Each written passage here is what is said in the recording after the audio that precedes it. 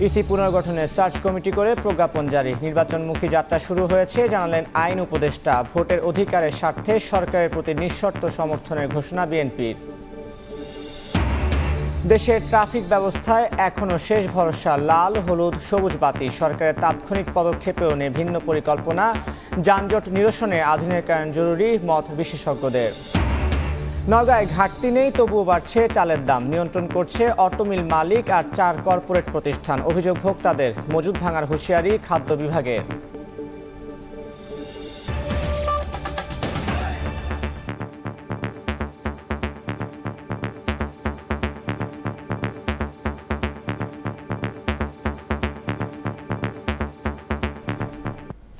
বিচারপতি জুবায়ের রহমান চৌধুরীকে প্রধান করে ইসি পুনর্গঠনের সার্চ কমিটি গঠন করা হয়েছে। সদস্য করা হয়েছে বিচারপতি AKM আসাদুজ্জামানকে। এর আগে সচিবালয়ে আইন উপদেষ্টা জানান, দেশে নির্বাচনী যাত্রা শুরু হয়ে গেছে। এবারে ভোট হবে সুষ্ঠু ও নিরপেক্ষ। সাবেক প্রধানমন্ত্রী শেখ হাসিনার বিরুদ্ধে জনরোষের অন্যতম কারণ ছিল গেল 3টি জাতীয় নির্বাচন। সেসব ভোট নিয়ে দেশে বিদেশে ছিল সমালোচনা। এর সঙ্গে কোটা সংস্কারের দাবি আর বৈষম্য বিরোধীদের আন্দোলনের মুখে গেল 5 আগস্ট ক্ষমতা ছেড়ে পালাতে বাধ্য হন আওয়ামী লীগ সভাপতি। পরিবর্তিত পরিস্থিতিতে ডক্টর ইউনূসের নেতৃত্বাধীন অন্তর্বর্তী সরকার দায়িত্ব নেওয়ার পর থেকেই আলোচনায় নতুন নির্বাচন প্রক্রিয়া। বিভিন্ন রাজনৈতিক দলের পক্ষ থেকে চাওয়া হয় নির্বাচনী রোডম্যাপ। নির্বাচন কমিশন সংস্কারে গঠিত কমিটিও এরই মধ্যে কাজ শুরু করেছে, বৈঠক করেছে দলগুলোর সঙ্গেও। এ অবস্থায় 2 দিনের সফরে মঙ্গলবার ঢাকায় এসেছেন জাতিসংঘের মানবাধিকার বিষয়ক হাইকমিশনার ফলকার তুর্ক। 2 দিনের সফরে সকালে সচিবালয়ে আইন উপদেষ্টার সঙ্গে বৈঠক করেন ফলকার তুর্ক। বৈঠকে মানবাধিকার, নিরাপত্তা এবং নির্বাচন ইস্যু গুরুত্ব পায়। বৈঠক শেষে সাংবাদিকদের তিনি জানান, আইনের শাসন প্রতিষ্ঠা এবং মানবাধিকার ইস্যু নিয়ে আলোচনা হয়েছে। As legal reform happens. সাংবাদিকদের প্রশ্নের জবাবে আইন উপদেষ্টা জানান, নির্বাচনমুখী প্রক্রিয়ার অংশ হিসেবে ইসি তৈরিতে সার্চ কমিটি গঠন করেছে সরকার। বিদেশ থেকে হুমকিদাতাদের দেশে রাজনীতি করার অধিকার আছে কিনা সেই প্রশ্ন তোলেন আসিফ নজরুল। নির্বাচনমুখী প্রক্রিয়া গ্রহণ করার যে কাজ সেটা শুরু হয়ে গেছে, কারণ আমাদের যে নির্বাচন কমিশন গঠন করার জন্য সার্চ কমিটি, সেই সার্চ কমিটি গঠন করা হয়ে গেছে।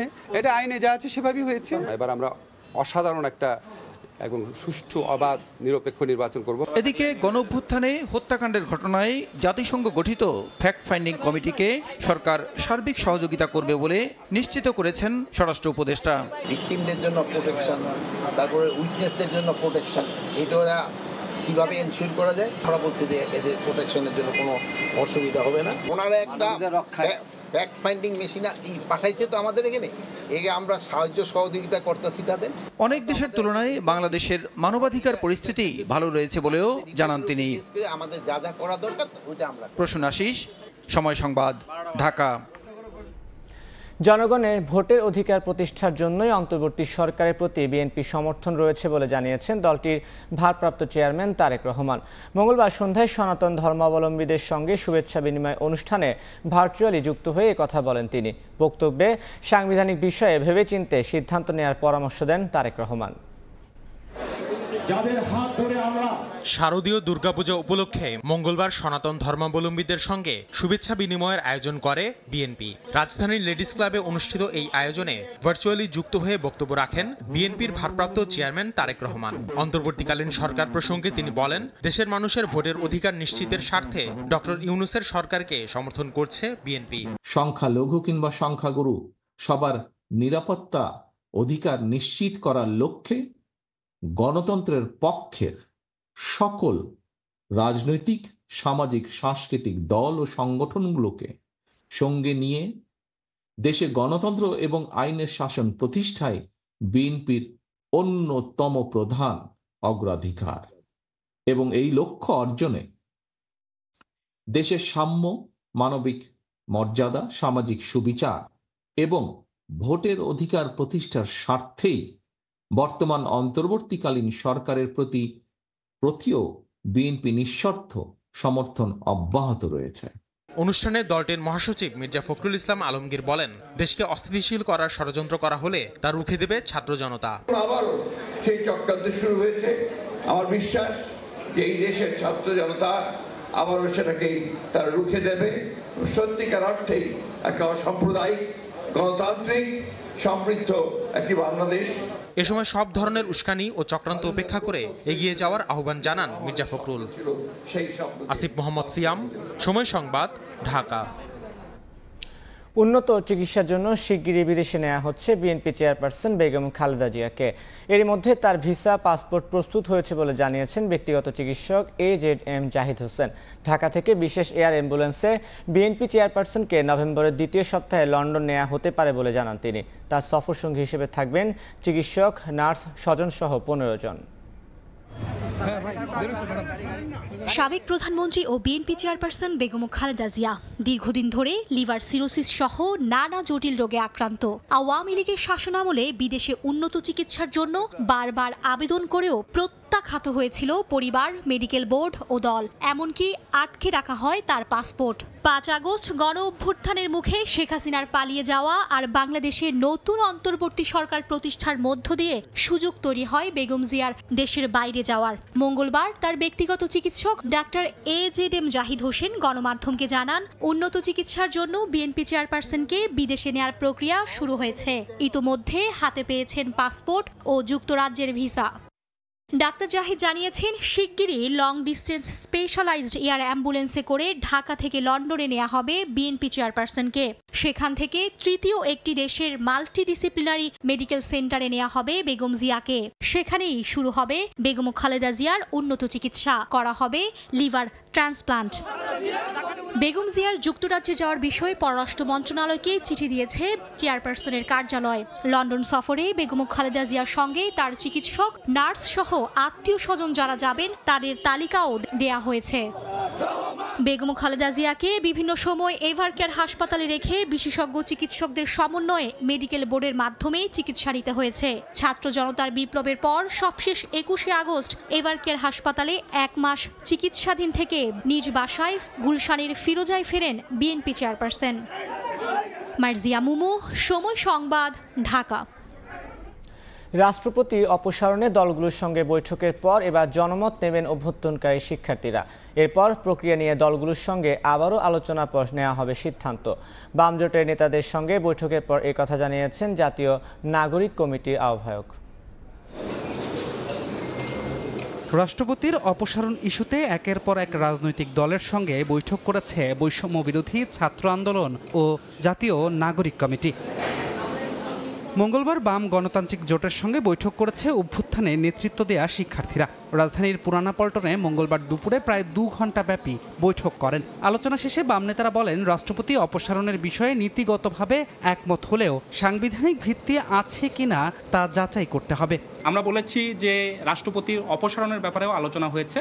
আমরা বলেছি এখানে আমাদের নৈতিক আপত্তি নেই, কিন্তু এটার প্রক্রিয়া কি হবে, সাংবিধানিক ভিত্তি কতটুকু আছে, এই বিষয়গুলো নিয়ে আমাদের নিজেদের মধ্যে আলাপ আলোচনা করার প্রয়োজন আছে। এদিকে বৈষম্য বিরোধী ছাত্র আন্দোলন ও নবগঠিত জাতীয় নাগরিক কমিটির পক্ষ থেকে জানানো হয়, প্রথম ধাপের আলোচনা শেষে নেওয়া হবে জনগণের মতামত। এরপর রাষ্ট্রপতি অপসারণ সহ বিভিন্ন ইস্যুতে সংস্কার প্রক্রিয়া নিয়ে দ্বিতীয় ধাপে রাজনৈতিক দলগুলোর সঙ্গে আলোচনায় বসা হবে। সবগুলো রাজনৈতিক দল রাষ্ট্রপতির অপসারণের বিষয়ে ঐক্যমতে পৌঁছেছেন, কিন্তু কি প্রক্রিয়া হবে সেই বিষয়ে আমরা দ্বিতীয় রাউন্ড একটা আলোচনা শুরু করব এবং এই রাউন্ডের আগেই আমরা জনগণের কাছে যাব, ছাত্রদের কাছে যাব। গত কয়েকদিনের আলোচনায় রাজনৈতিক ও সংস্কার ইস্যুতে রাজনৈতিক দলগুলোর মধ্যে ঐক্য বেড়েছে বলেও মন্তব্য করেন অভ্যুত্থানকারী শিক্ষার্থীরা। সরকার কাজ করবে। ধ্রুব ব্যানার্জি, সময় সংবাদ, ঢাকা। অবশেষে পদত্যাগ করলেন দুর্নীতি দমন কমিশনের চেয়ারম্যান সহ 2 কমিশনার। ব্যক্তিগত কারণ দেখিয়ে সচিবের কাছে পদত্যাগপত্র জমা দিয়ে কার্যালয় ছাড়েন তারা। 5 আগস্টের পর নানা দাবির মুখে পদত্যাগ করেন বিগত সরকারের মদতপুষ্ট বিভিন্ন কমিশন ও সংস্থা প্রধানরা। ব্যাপক সমালোচনা থাকলেও সেই সময়েও স্ব অবস্থানে দুর্নীতি দমন কমিশন। অবশেষে মঙ্গলবার দুপুরে পদত্যাগ করলেন দুদক চেয়ারম্যান মঈনুদ্দিন আব্দুল্লাহ। তার সঙ্গে চেয়ার ছাড়েন কমিশনার জহুরুল হক ও আসিয়া খাতুনও। রাষ্ট্রপতি বরাবর পদত্যাগপত্র লিখে সচিবের কাছে জমা দিয়ে কার্যালয় ছাড়েন তারা। দুর্নীতি দমন কমিশন আইন 2004 এর 10 বিধান মোতাবেক কমিশন মন্ত্রিপরিষদ বিভাগের মাধ্যমে মহামান্য রাষ্ট্রপতি বরাবর পদত্যাগপত্র দাখিল করেছেন। 2021 সালের মার্চে এই কমিশন দায়িত্ব নিলেও বেসিক ব্যাংক দুর্নীতির মামলার চার্জশিট ছাড়া আলোচিত কোনো বড় দুর্নীতিবাজদের বিরুদ্ধে মামলা কিংবা গ্রেফতার করতে দেখা যায়নি। গণ অভ্যুত্থান পর যা নিয়ে বিভিন্ন মহলে সমালোচনা হয়। সেগুনবাগিচা দুদক কার্যালয়ের সামনে বিক্ষোভও করে ছাত্র জনতা। তবে সম্প্রতি আওয়ামী সরকারের বিভিন্ন দুর্নীতিবাজদের বিরুদ্ধে অনুসন্ধানের পর নতুন করে সক্রিয় হওয়ার চেষ্টা করছিল দুদক কমিশন। 2009 সালে সাবেক সেনাপ্রধান হাসান মকসুদ চৌধুরীর নেতৃত্বাধীন কমিশনের পদত্যাগের পর এই দ্বিতীয়বারের মতো দুদকের কোনো কমিশন পদত্যাগ করল। চারদিক থেকে যখন দুর্নীতির বড় বড় অভিযোগ আসছে, ঠিক তখনই একযোগে পদত্যাগ করলেন পুরো কমিশন। কি কারণে কি এমন হলো তা নিশ্চয়ই একসময় না একসময় উদ্ঘাটিত হবে। তবে আপাতত বিশ্লেষকরা বলছেন, জাতির প্রত্যাশা পূরণে দুদক আরও আন্তরিকভাবে কাজ করবে নতুন কমিশনের অধীনে, এমনটি প্রত্যাশা সকলের। আতাউর কাউসার, সময় সংবাদ, ঢাকা। আধুনিক ট্রাফিক ব্যবস্থার স্বপ্ন দেখা নগরবাসীর শেষ ভরসা সেই লাল, হলুদ আর সবুজ বাতি। যানজট নিরসনে সরকারের তাৎক্ষণিক পদক্ষেপে নেই ডিজিটাল ট্রাফিক ব্যবস্থা। সংশ্লিষ্টদের দাবি, আধুনিকতার জন্য এখনও উপযুক্ত হয়নি দেশের সড়ক। আর বিশেষজ্ঞরা বলছেন, যানজট নিরসনের বিকল্প নেই আধুনিক ট্রাফিক ব্যবস্থা। সাইফুল ইসলামের ছবিতে মেহেদি হাসানের প্রতিবেদন।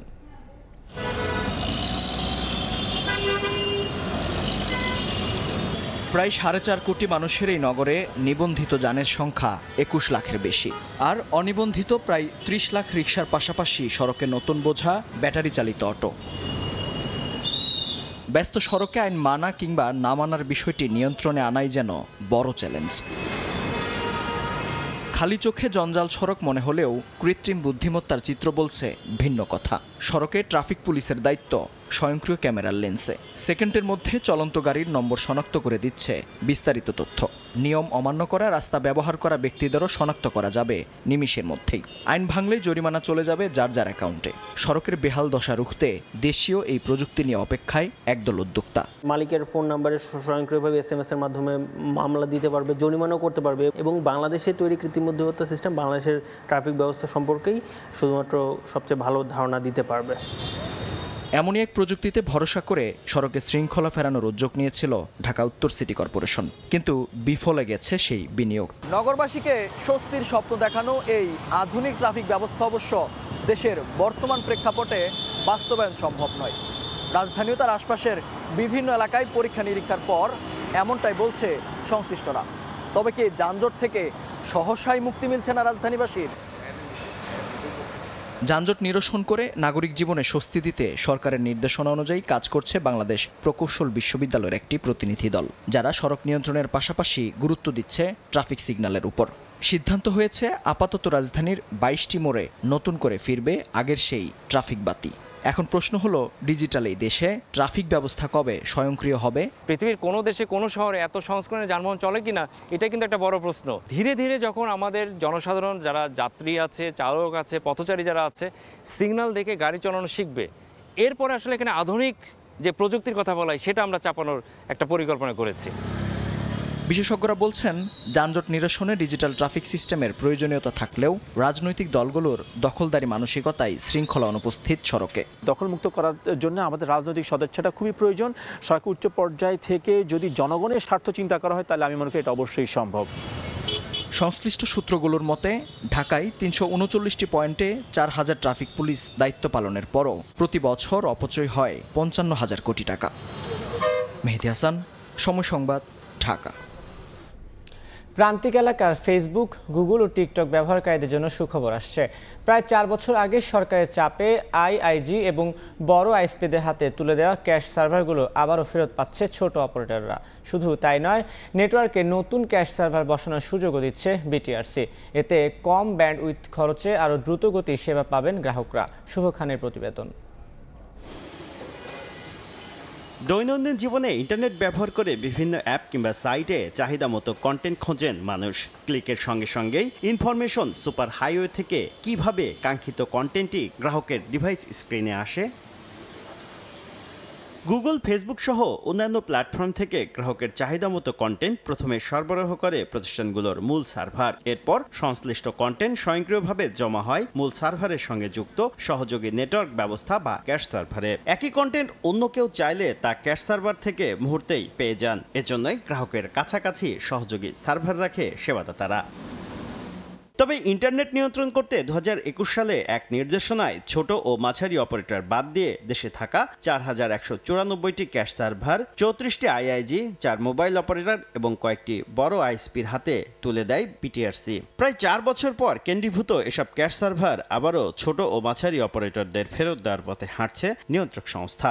এটা গ্রাহকের যত কাছাকাছি থাকবে এটা তত সাশ্রয়ী হবে জিনিসটা। এটা সেন্ট্রালাইজ যে কারণেই করা হোক না কেন, এটা আমরা আবার রিভিউ করা শুরু করেছি। সেবাদাতারা বলছেন সবাই নয়। ফেসবুক, গুগল ও নেটফ্লিক্সের পলিসি অনুযায়ী সেকেন্ডে 20 জিবিপিএস এবং টিকটকের ক্ষেত্রে সেকেন্ডে 10 জিবিপিএস ডাটা ট্রাফিক আছে এমন আইএসপি নতুন ক্যাশ সার্ভার বসাতে পারবে। প্রান্তিক পর্যায়ে ক্যাশ সার্ভার বসলে কম খরচে মানসম্মত সেবা পাবেন গ্রাহকরা। আইএসপি ইন্ডাস্ট্রির প্রতি আমি বলবো যে অবিচারই করা হয়েছে। আমাদের এই ক্যাশ সার্ভিসটা তুলে নিয়ে সর্বোচ্চ সেবাটা দেওয়ার জন্য আমরা ক্যাশ সার্ভিসটা আবার ফিরে পেতে চাই। কন্টেন্ট যদি বারবার বাইরে থেকে আনতে হয় সেক্ষেত্রে আমি প্রচুর ব্যান্ডউইথ ইউজ করতে হয়। আমার যত কস্ট কম হবে কাস্টমার কিন্তু সেভাবে কম দামে আপনার ইন্টারনেট সার্ভিসটা পাবে। বর্তমানে 14 কোটি গ্রাহককে ইন্টারনেট সেবা দিচ্ছে 3000 ইন্টারনেট সার্ভিস প্রোভাইডার এবং 4 মোবাইল অপারেটর। শুভ খান, সময় সংবাদ, ঢাকা। চলতি মাসের শুরু থেকে পর্যন্ত দফায় দফায় বেড়েছে চালের দর। এতে অতিরিক্ত মুনাফা ব্যবসায়ীর পকেটে গেলেও ধানের ন্যায্য দাম না পাওয়ায় চাষে আগ্রহ হারাচ্ছেন নওগাঁর কৃষকরা। অভিযোগ উঠেছে চালের দামের নাটাই মূলত এ জেলার চালকল মালিক ও 4টি কর্পোরেট প্রতিষ্ঠানের হাতে। বাজার পর্যবেক্ষক ও বিশ্লেষকরা বলছেন প্রশাসনের দুর্বল নজরদারিতে ভোক্তাকে জিম্মি করে ফায়দা লুটছে এসব সিন্ডিকেট। এমআর রকির প্রতিবেদন, ক্যামেরায় ছিলেন রকিবুল ইসলাম। সরকারের নানা উদ্যোগেও লাগাম টানা যাচ্ছে না নিত্য পণ্যের দামের। অন্যান্য পণ্যের সঙ্গে লাফিয়ে লাফিয়ে বাড়ছে চালের দর। সিন্ডিকেটের কাছে অসহায় প্রশাসন থেকে শুরু করে ভোক্তা নানা অজুহাতে সুযোগ বুঝেই দাম বাড়াচ্ছেন অতিরিক্ত মুনাফালুবিরা। চলতি মাসে নওগাঁর মোকামে সব ধরনের চাল কয়েক দফায় বেড়েছে কেজিতে 3 থেকে 4 টাকা পর্যন্ত। আড়তে চাল সংকট দেখিয়ে এমন অরাজকতা মিল মালিকদের। চালের মোকামের বাড়তি দরের উত্তাপ ছড়িয়েছে গ্রাম থেকে শহরে। ভোক্তাদের অভিযোগ সরবরাহে ঘাটতি না থাকলেও নানা অজুহাতে দরদাম নিয়ন্ত্রণ করছে অটো মিল মালিক ও 4টি কর্পোরেট প্রতিষ্ঠান। বৈরী আবহাওয়া সহ যে কোনো দুর্যোগে চাল উৎপাদনের সক্ষমতা রাখে অটো রাইস মিল। সে অনুযায়ী অতিরিক্ত ধান ও চাল মজুদের সুযোগ পান মিল মালিকরা। চাল সংকটের অজুহাতে বাড়তি দরের মুনাফা ব্যবসায়ীর পকেটে যাচ্ছে অভিযোগ ভোক্তাদের। এই অসাধু চক্র তারা সিন্ডিকেট করে চাল মজুদ করে রেখেছে, এই কারণেই চালের মূল্য বৃদ্ধি। জনসাধারণের দাবি এই চালের বাজারটা যেন সমান অবস্থায় থাকে। এদিকে চাষিরা বলছেন মাঠ থেকে ধান হাটে নেওয়ার পর মিলছে না কাঙ্ক্ষিত দর, অথচ চাল বানিয়ে অতিরিক্ত মুনাফা করছেন মিলাররা। এতে ধান চাষাবাদে আগ্রহ হারাচ্ছেন কৃষক। আমাদের ঋণ মদন করে ধার খরচ করে আমরা আবাদ পানি করতেছি, আমাদের কোনো কর্তা হচ্ছে না, দিয়ে যাই সেই হাটে বাজারে নিয়ে যাই তখন আমরা ধানের দাম ন্যায্য মতো পাই না। আমরা 1100 টাকা মন ধান পাই, তাতে আমরা কেমন করে চলবো? জেলায় এই মুহূর্তে 356টি চালকল সচল রয়েছে, যার মধ্যে 56টি চালকলই অটো। গেল মৌসুমে আমন, আউশ ও বোরো আবাদে 17 লাখ মেট্রিক টন চাল উৎপাদিত হয়েছে। স্থানীয়ভাবে 6 লাখ মেট্রিক টনের চাহিদা রেখে বাকি 11 লাখ মেট্রিক টন চাল চিটাগাং, ঢাকা সহ দেশের বিভিন্ন প্রান্তে সরবরাহ করে থাকে জেলা। তবে চালের দর বৃদ্ধি নিয়ে ব্যবসায়ীদের যুক্তির শেষ নেই। আর খাদ্য বিভাগের কর্মকর্তার পুরনো হুঁশিয়ারি, মজুদ ভাঙতে তৎপর আছেন তারাও। অনেক দিন থেকেই শুনছি যে আমরা হাসিং মিল তো শেষ হয়ে গেছে, অটোওয়ালারা চালাচ্ছে, কিন্তু এখন উল্টা হয়ে যাচ্ছে। কিন্তু এখন দেখা যাচ্ছে অটোওয়ালারাই নষ্ট হয়েছে। হাস্কিং মিলের কিছু কিছু যারা আছে, যারা স্টক রাখে বা ভালো মজুদ রাখতে পারে, যাদের কিছু অর্থ আছে, তারাই ভালো আছে। হাস্কিং মিলগুলোকে রানিং করে দিতে পারে, তাহলে কিন্তু এই মজুদগুলোই বিভিন্ন জায়গায় ছড়িয়ে যাচ্ছে এবং কন্ট্রোলটা কিন্তু আর এক জায়গায় থাকছে না। তখন কিন্তু আমাদের দ্বারা প্রাইস কন্ট্রোল করা সহজ হবে। খাদ্য বিভাগের পরিসংখ্যান বলছে এই মুহূর্তে জেলার মিল পর্যায়ে 80,000, সরকারি গুদামে 26,000 এবং কৃষক পর্যায়ে প্রায় 1.5 লাখ মেট্রিক টন চাল মজুদ আছে। এমআর রকি, সময় সংবাদ, নওগাঁ। 15 টাকা কেজি দরে চাল পাচ্ছেন মেহেরপুরের নিম্ন আয়ের মানুষ। বছরের 5 মাস খাদ্য বান্ধব কর্মসূচির আওতায় 30 কেজি করে চাল কিনতে পারছেন কার্ডধারীরা। সুবিধা বঞ্চিতদের সহায়তার পাশাপাশি তাদের পুষ্টি চাহিদা পূরণে এই কর্মসূচি বলে জানিয়েছেন খাদ্য অধিদপ্তর। দ্রব্যমূল্যের ঊর্ধ্বগতিতে বাজারে সবচেয়ে বেশি হিমশিম অবস্থা নিম্ন আয়ের মানুষের। তাদের জন্য মাত্র 15 টাকা কেজিতে চাল যেন স্বস্তির নিঃশ্বাস।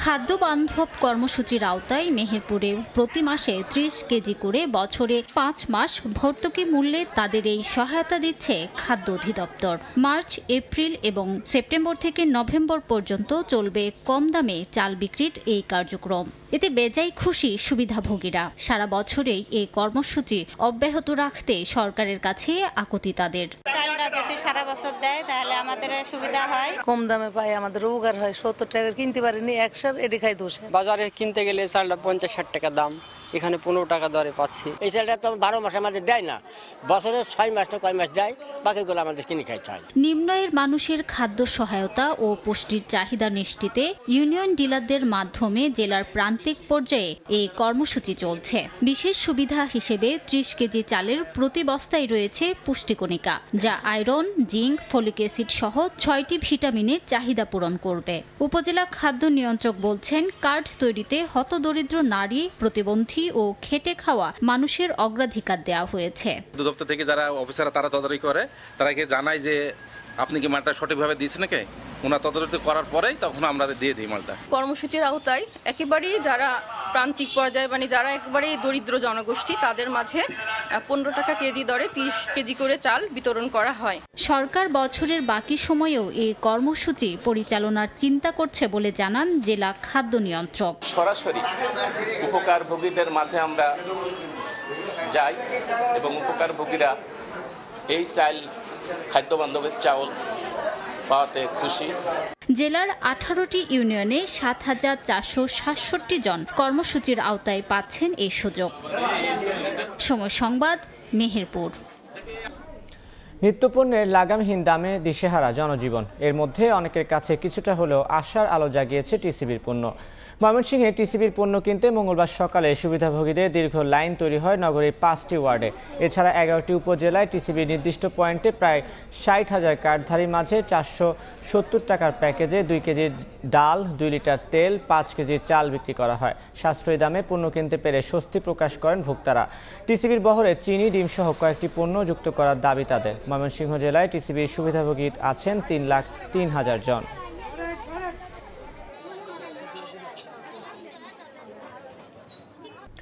খুঁড়িয়ে খুঁড়িয়ে চলছে রাজশাহীর রেশম কারখানা। নেই পর্যাপ্ত শ্রমিক, মরিচা ধরেছে বেশিরভাগ যন্ত্রে। অভিযোগ আছে শ্রমিকরা ঠিকমতো পান না বেতন ভাতা। পুরনো ঐতিহ্য ফিরিয়ে আনতে নতুন প্রকল্প নেওয়ার কথা জানিয়েছেন কর্তৃপক্ষ। আব্দুল সালামের ছবিতে শাহিন আলমের প্রতিবেদন। কারখানা জুড়ে শুনশান নীরবতা, কোথাও জমেছে ধুলা, বেশিরভাগ মেশিনে বাসা বেঁধেছে মাকড়সা। একসময় দেশের সবচেয়ে প্রসিদ্ধ রেশম শিল্প ছিল রাজশাহীতে। এখানকার কারখানায় উৎপাদিত সিল্কের শাড়ি, পাঞ্জাবি ও অন্যান্য পণ্যের চাহিদা ছিল দেশ জুড়ে। কিন্তু সুপরিকল্পিত নজরদারির অভাবসহ নানা কারণে এ শিল্পে এখন মন্দাবস্থা চলছে। শ্রমিকরা জানান, অল্প সংখ্যক শ্রমিক রেশম কারখানায় কাজ করছেন। বন্ধ বেশিরভাগ যন্ত্র, পাশাপাশি যথাসময় মেলে না ন্যায্য বেতন। কথা তো আমরা বলছি, এখনো তো কোনো লোক বাড়ানোর কোনো চলছে না। আমাদের 20 জন লোককে বসা দিয়েছে, আরো জায়গা ছুটির পয়সা পাই না আমরা, তারপরে শুক্রবারে টাকা দেয় না, আমাদের কোনো বোনাস নাই। 300 টাকায় কি হয় বলেন আজকাল যে জিনিসপত্রের দাম। জনবল নাই, জনবলের জন্য ঊর্ধ্বতন কর্মকর্তারা চেষ্টা করতেছে, তবে হবে আশা করা যায়। ব্যবসায়ীরা বলছেন, পর্যাপ্ত গবেষণার কারণে এই শিল্পের বিকাশ হচ্ছে না। এদিকে রেশম বোর্ড জানায়, পুরনো ঐতিহ্য ফিরিয়ে আনতে নেওয়া হচ্ছে নতুন প্রকল্প। আমাদের এই গবেষণাগারকে আরও ডেভেলপ করে তুত পাতা যেটা সেটার ডেভেলপমেন্ট, গুটির ডেভেলপমেন্ট সহ আপনার রেশমকে ডেভেলপ করে সরকারের পূর্ণ সহায়তা দিয়ে রাজশাহীর সেই ঐতিহ্যতাকে ফিরিয়ে আনার জন্য আমরা সরকারের কাছে সবসময় আহ্বান জানাই। নতুন প্রকল্প হাতে নিয়েছি বা চিন্তা ভাবনা করছি, সেখানে সামগ্রিক বিষয়গুলি আসবে, এর মধ্যে কারখানার বিষয়টাও থাকবে। সেখানেও কিছু কিছু নতুন যন্ত্রপাতি স্থাপন বা নতুন ভবন এবং কিছু প্রিন্টিংয়ের বিশেষ করে আধুনিক যন্ত্রপাতি স্থাপন এবং বিপণন ব্যবস্থাটাকে শক্তিশালী করার জন্য ওই প্রকল্পে আমাদের সংস্থান রয়েছে। 2013 সালে বাংলাদেশি রেশম বোর্ড, বাংলাদেশ রেশম গবেষণা ও প্রশিক্ষণ ইনস্টিটিউট এবং বাংলাদেশ সিল্ক ফাউন্ডেশনকে একীভূত করে বাংলাদেশ রেশম উন্নয়ন বোর্ড গঠন করে সরকার। শাহিন আলম, সময় সংবাদ, রাজশাহী। জমি দখল, প্রতিষ্ঠান দখল, টেন্ডারবাজি, মাদক ব্যবসা সহ ব্যাপক দুর্নীতি ও অনিয়মের অভিযোগ উঠেছে পাবনার বেড়া উপজেলা পরিষদের সাবেক চেয়ারম্যান রেজাউল হক বাবুর বিরুদ্ধে। ভুক্তভোগীদের অভিযোগ, আওয়ামী লীগ শাসনামলে ক্ষমতার অপব্যবহার করে নিজ এলাকায় কায়েম করেছিলেন ত্রাসের রাজত্ব। বাবুর অত্যাচার থেকে প্রতিকার চেয়ে থানায় অভিযোগ দিলেও ব্যবস্থা নেয়নি পুলিশ। আসিফ মাহমুদের ছবিতে সবুজ মোল্লার প্রতিবেদন। পাবনার বেড়া উপজেলার উজানকয়া এলাকার ইটভাটা ব্যবসায়ী হাসমত আলী 2013 সালে প্রতিষ্ঠা করেন হাসমত ব্রিক্স ফিল্ড নামের একটি ইটভাটা। 2016 সালে এসে ইটভাটা দখলে নেন বেড়া উপজেলা পরিষদের তৎকালীন চেয়ারম্যান রেজাউল হক বাবু। পার্টনার হওয়ার প্রস্তাব দেয়, প্রস্তাবে না মানলে পারে সে আমার উপরে 10 লক্ষ টাকা চাঁদা দাবি করে। আমার ভাটায় লোক সন্ত্রাসী বাহিনী নিয়ে আসে, আমার বুকের উপরে পিস্তল ঠেকায়া স্টেমে সই নিয়ে ভাটা থেকে আমাদের মারিয়ে মরিয়ে তারা দেয়। শুধু হাসমত আলী নয়, তার অত্যাচারের শিকার হন ওই এলাকার অনেক মানুষ। ভুক্তভোগীদের অভিযোগ, ক্ষমতার অপব্যবহারে জোর করে দখল করেছেন জমি, মাদক ব্যবসা, অবৈধভাবে বালু উত্তোলন, টেন্ডারবাজি সহ নিজ এলাকায় কায়েম করেছিলেন ত্রাসের রাজত্ব। কেউ বাধা দিতে গেলে মামলা দিয়ে হয়রানি করেছেন বাবু।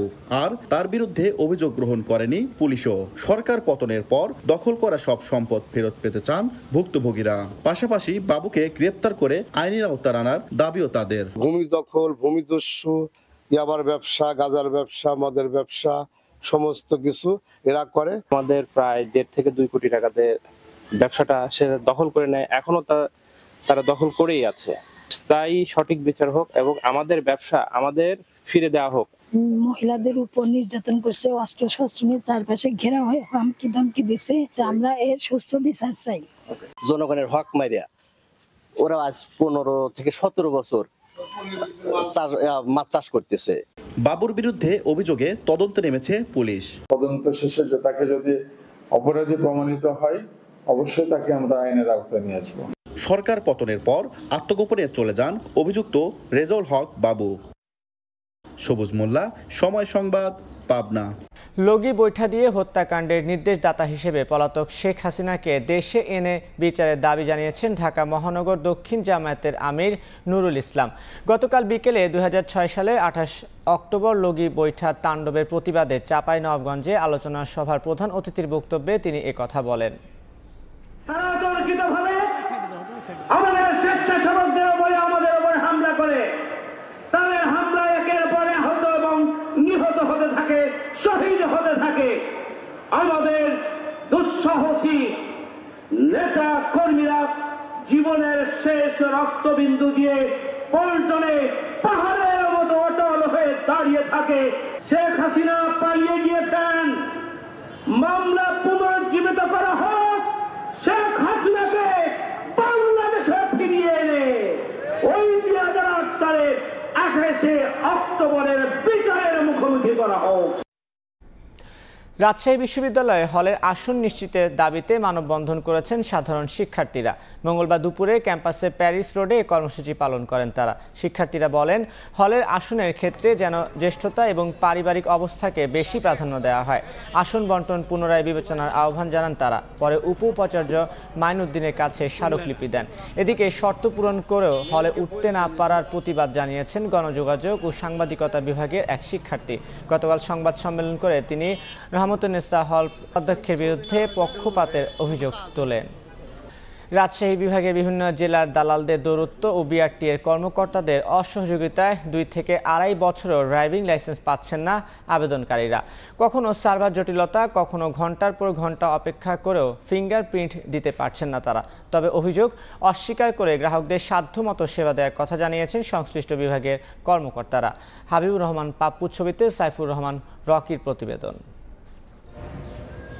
Bangladesh road transport authority BRT এর রাজশাহী অফিস ড্রাইভিং লাইসেন্স ও নবায়নের জন্য প্রতিদিন গড়ে প্রায় 200 সেবা প্রত্যাশী অনলাইনে আবেদন করেন, কিন্তু তাদের লাইসেন্স পেতে সময় লাগে 2 থেকে 2.5 বছর। এছাড়া সার্ভার জটিলতার কারণেও অনেককে ঘন্টার পর ঘন্টা অপেক্ষা করতে হচ্ছে গ্রাহকদের। বগুড়ায় ভোগান্তির আরেক নাম বিআরটিএ অফিস। বছরের পর বছর ঘুরেও লাইসেন্সের স্মার্ট কার্ড পাচ্ছেন না আবেদনকারীরা। দালাল সহ নানা অভিযোগ নিয়ে ভুক্তভোগীরা প্রতিদিনই ভিড় করছেন সংস্থাটির কার্যালয়ে। আবেদনকারীদের অভিযোগ, দালালদের টাকা দিলে খুব সহজেই মিলছে ড্রাইভিং লাইসেন্স, আর টাকা না দিলে আবেদনপত্রে নানা ভুলভ্রান্তি দেখিয়ে ভোগান্তিতে ফেলছেন কর্মকর্তারা। একই অবস্থা নাটোর বিআরটিএ অফিসে।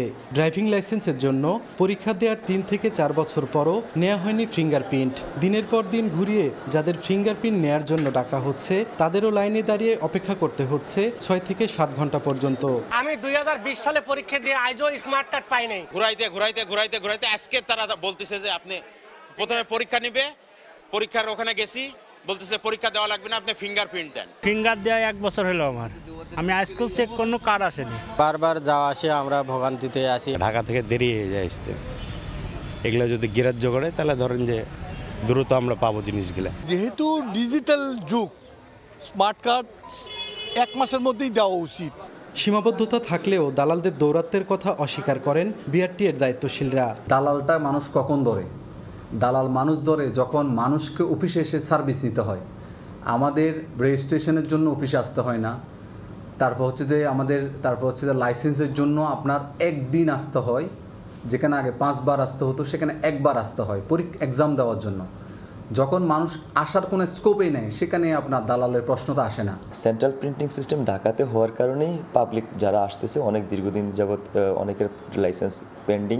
তাছাড়া আমাদের ভেন্ডর অফ কোম্পানি চেঞ্জ হওয়ার কারণে পূর্বের ভেন্ডর এবং নতুন ভেন্ডরের যে একটা সংমিশ্রণ ডাটার মাঝে কিছু পাওয়া যায় নাই, তো এই জন্য তাদের একটু সময় কালক্ষেপণ হচ্ছে। একদিনে ফিঙ্গারপ্রিন্ট দেয় এবং একদিনের ভিতরে তাদের পরীক্ষা কার্যক্রম শেষ করার পরে পরের দিনে তারা ই পেপার লাইসেন্সের জন্য আবেদন করতে পারে এবং আমরা 24 ঘন্টার ভিতরে আমরা ই পেপার লাইসেন্সটা ইনশিওর করি যে হ্যাঁ তারা পরের দিনে আপনার ই পেপার লাইসেন্সটা পেয়ে যায়।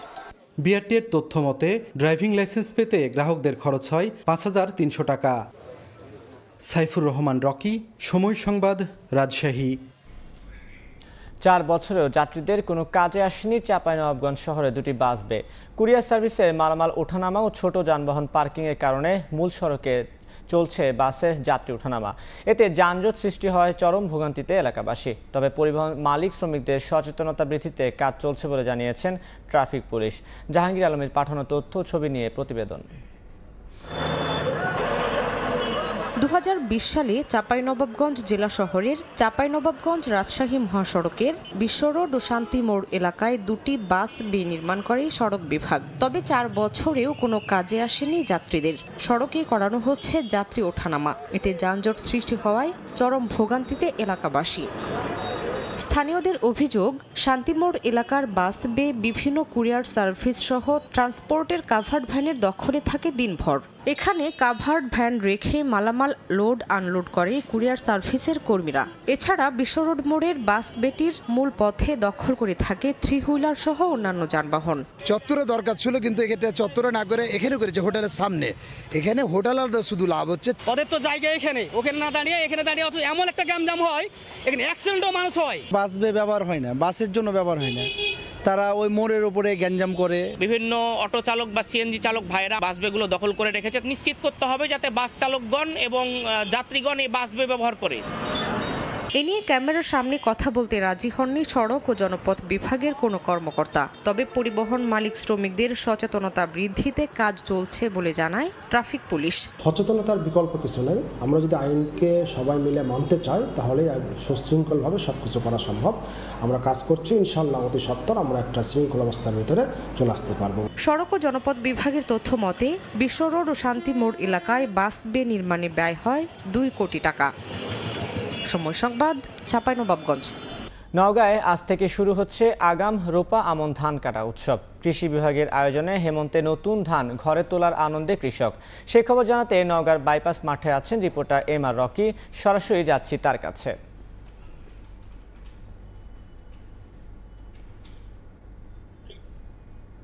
আমন মৌসুমের যে ধান, এই ধানগুলো কিন্তু মূলত অগ্রহায়ণের প্রথম দিকেই উঠে থাকে। তবে এবার আগাম যেসব জাত রয়েছে এই জাতগুলো আনুষ্ঠানিকভাবে জেলা কৃষি সম্প্রসারণের উদ্যোগে আজ থেকে কাটা শুরু হয়েছে এবং এবার কিছুটা আগাম জাতের ধান বাজারে আসার কারণে কৃষি অফিস বা ভোক্তা পর্যায়ে কিছুটা স্বস্তির আভাস আমরা লক্ষ্য করছিলাম। এবং আজকে যে চিত্রটি আমরা দেখছিলাম মাঠ পর্যায়ে কিন্তু একেবারে পাকা ধান, যে ধানগুলো দীর্ঘ প্রতীক্ষার পর কৃষকরা ঘরে তোলার একটা উচ্ছ্বাস তাদের থাকে, সেই উচ্ছ্বাসটা কিন্তু আনুষ্ঠানিকভাবে যাত্রা শুরু করলো কৃষি বিভাগের উদ্যোগে। এই মাঠে আজকে ধান কাটার উৎসব এবং এই জেলায় এবার কিন্তু বিভিন্ন জাতের ধান রোপণ করে থাকেন চাষিরা। এবার ধানের যে ফলন তা কৃষি বিভাগ বলছে আগাম যেসব জাত রয়েছে জাতগুলো বিগত বছরের চেয়ে অনেকটাই ভালো একটা ফলনের তারা প্রত্যাশা করছেন এবং মাঠের যে চিত্র তাতে তারা অনেকটা স্বস্তি প্রকাশ করছেন। এবং মাঠে এবার কিছুটা প্রথম দিকে বৈরী আবহাওয়া থাকলেও পরবর্তী ধাপে তারা একটা জানান দিয়েছেন যে কিছুটা ফলনের দিক থেকে আশাতীত বা আশার যে সম্ভাবনা তা ভালো ফলন পাবেন। জেলা কৃষি সম্প্রসারণ অধিদপ্তরের পক্ষ থেকে এবার যে বিষয়টি জানানো হয়েছে 1,96,000 হেক্টর জমিতে এই রোপা আমন জাতের বিভিন্ন জাতের ধান কিন্তু রোপণ করা হয়েছে। এই জাতগুলো কিন্তু অগ্রহায়ণের প্রথম থেকে ধাপে ধাপে কাটা শুরু হয়ে থাকে এবং একটা উৎসবের যে চিত্র তা কিন্তু বরেন্দ্র এলাকায় আনুষ্ঠানিকভাবে অগ্রহায়ণেই মূলত হয়ে থাকে। কিন্তু আগাম বিশেষ করে 100 থেকে 120 দিনের যে জাতগুলো রয়েছে এই জাতগুলো কিন্তু দ্রুত ফলন ঘরে তোলার একটা ক্ষেত্র তৈরি হয়ে থাকে এবং এই জাতগুলো আসার কারণে বাজারে বিশেষ করে কার্তিকে অনেকটা অভাবী এলাকায় মানুষের জন্য কিছুটা চড়া দরের চাল কিনতে হয়। এই চাল কেনার বাজারে এই ধান কিন্তু এই মুহূর্তে একটা বড় ভূমিকা পালন করবে বলে কৃষি বিভাগের পক্ষ থেকে জানানো হয়েছে। এই মুহূর্তে জেলা কৃষি সম্প্রসারণ অধিদপ্তরের কর্মকর্তা রয়েছেন আমাদের সাথে, তার কাছে জানবো যে এই মুহূর্তে কি জাতের ধান আপনারা কাটছেন?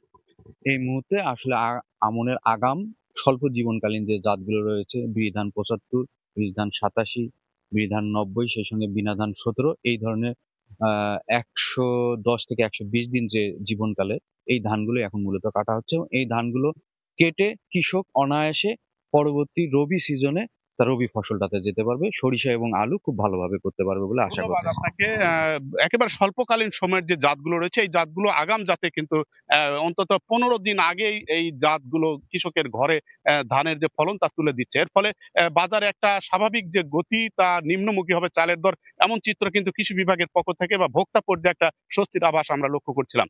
এই ছিল সার্বিক নওগাঁর ধান কাটা উৎসবের খবর আমার কাছে। এতক্ষণ সরাসরি যুক্ত ছিলাম নওগাঁয়।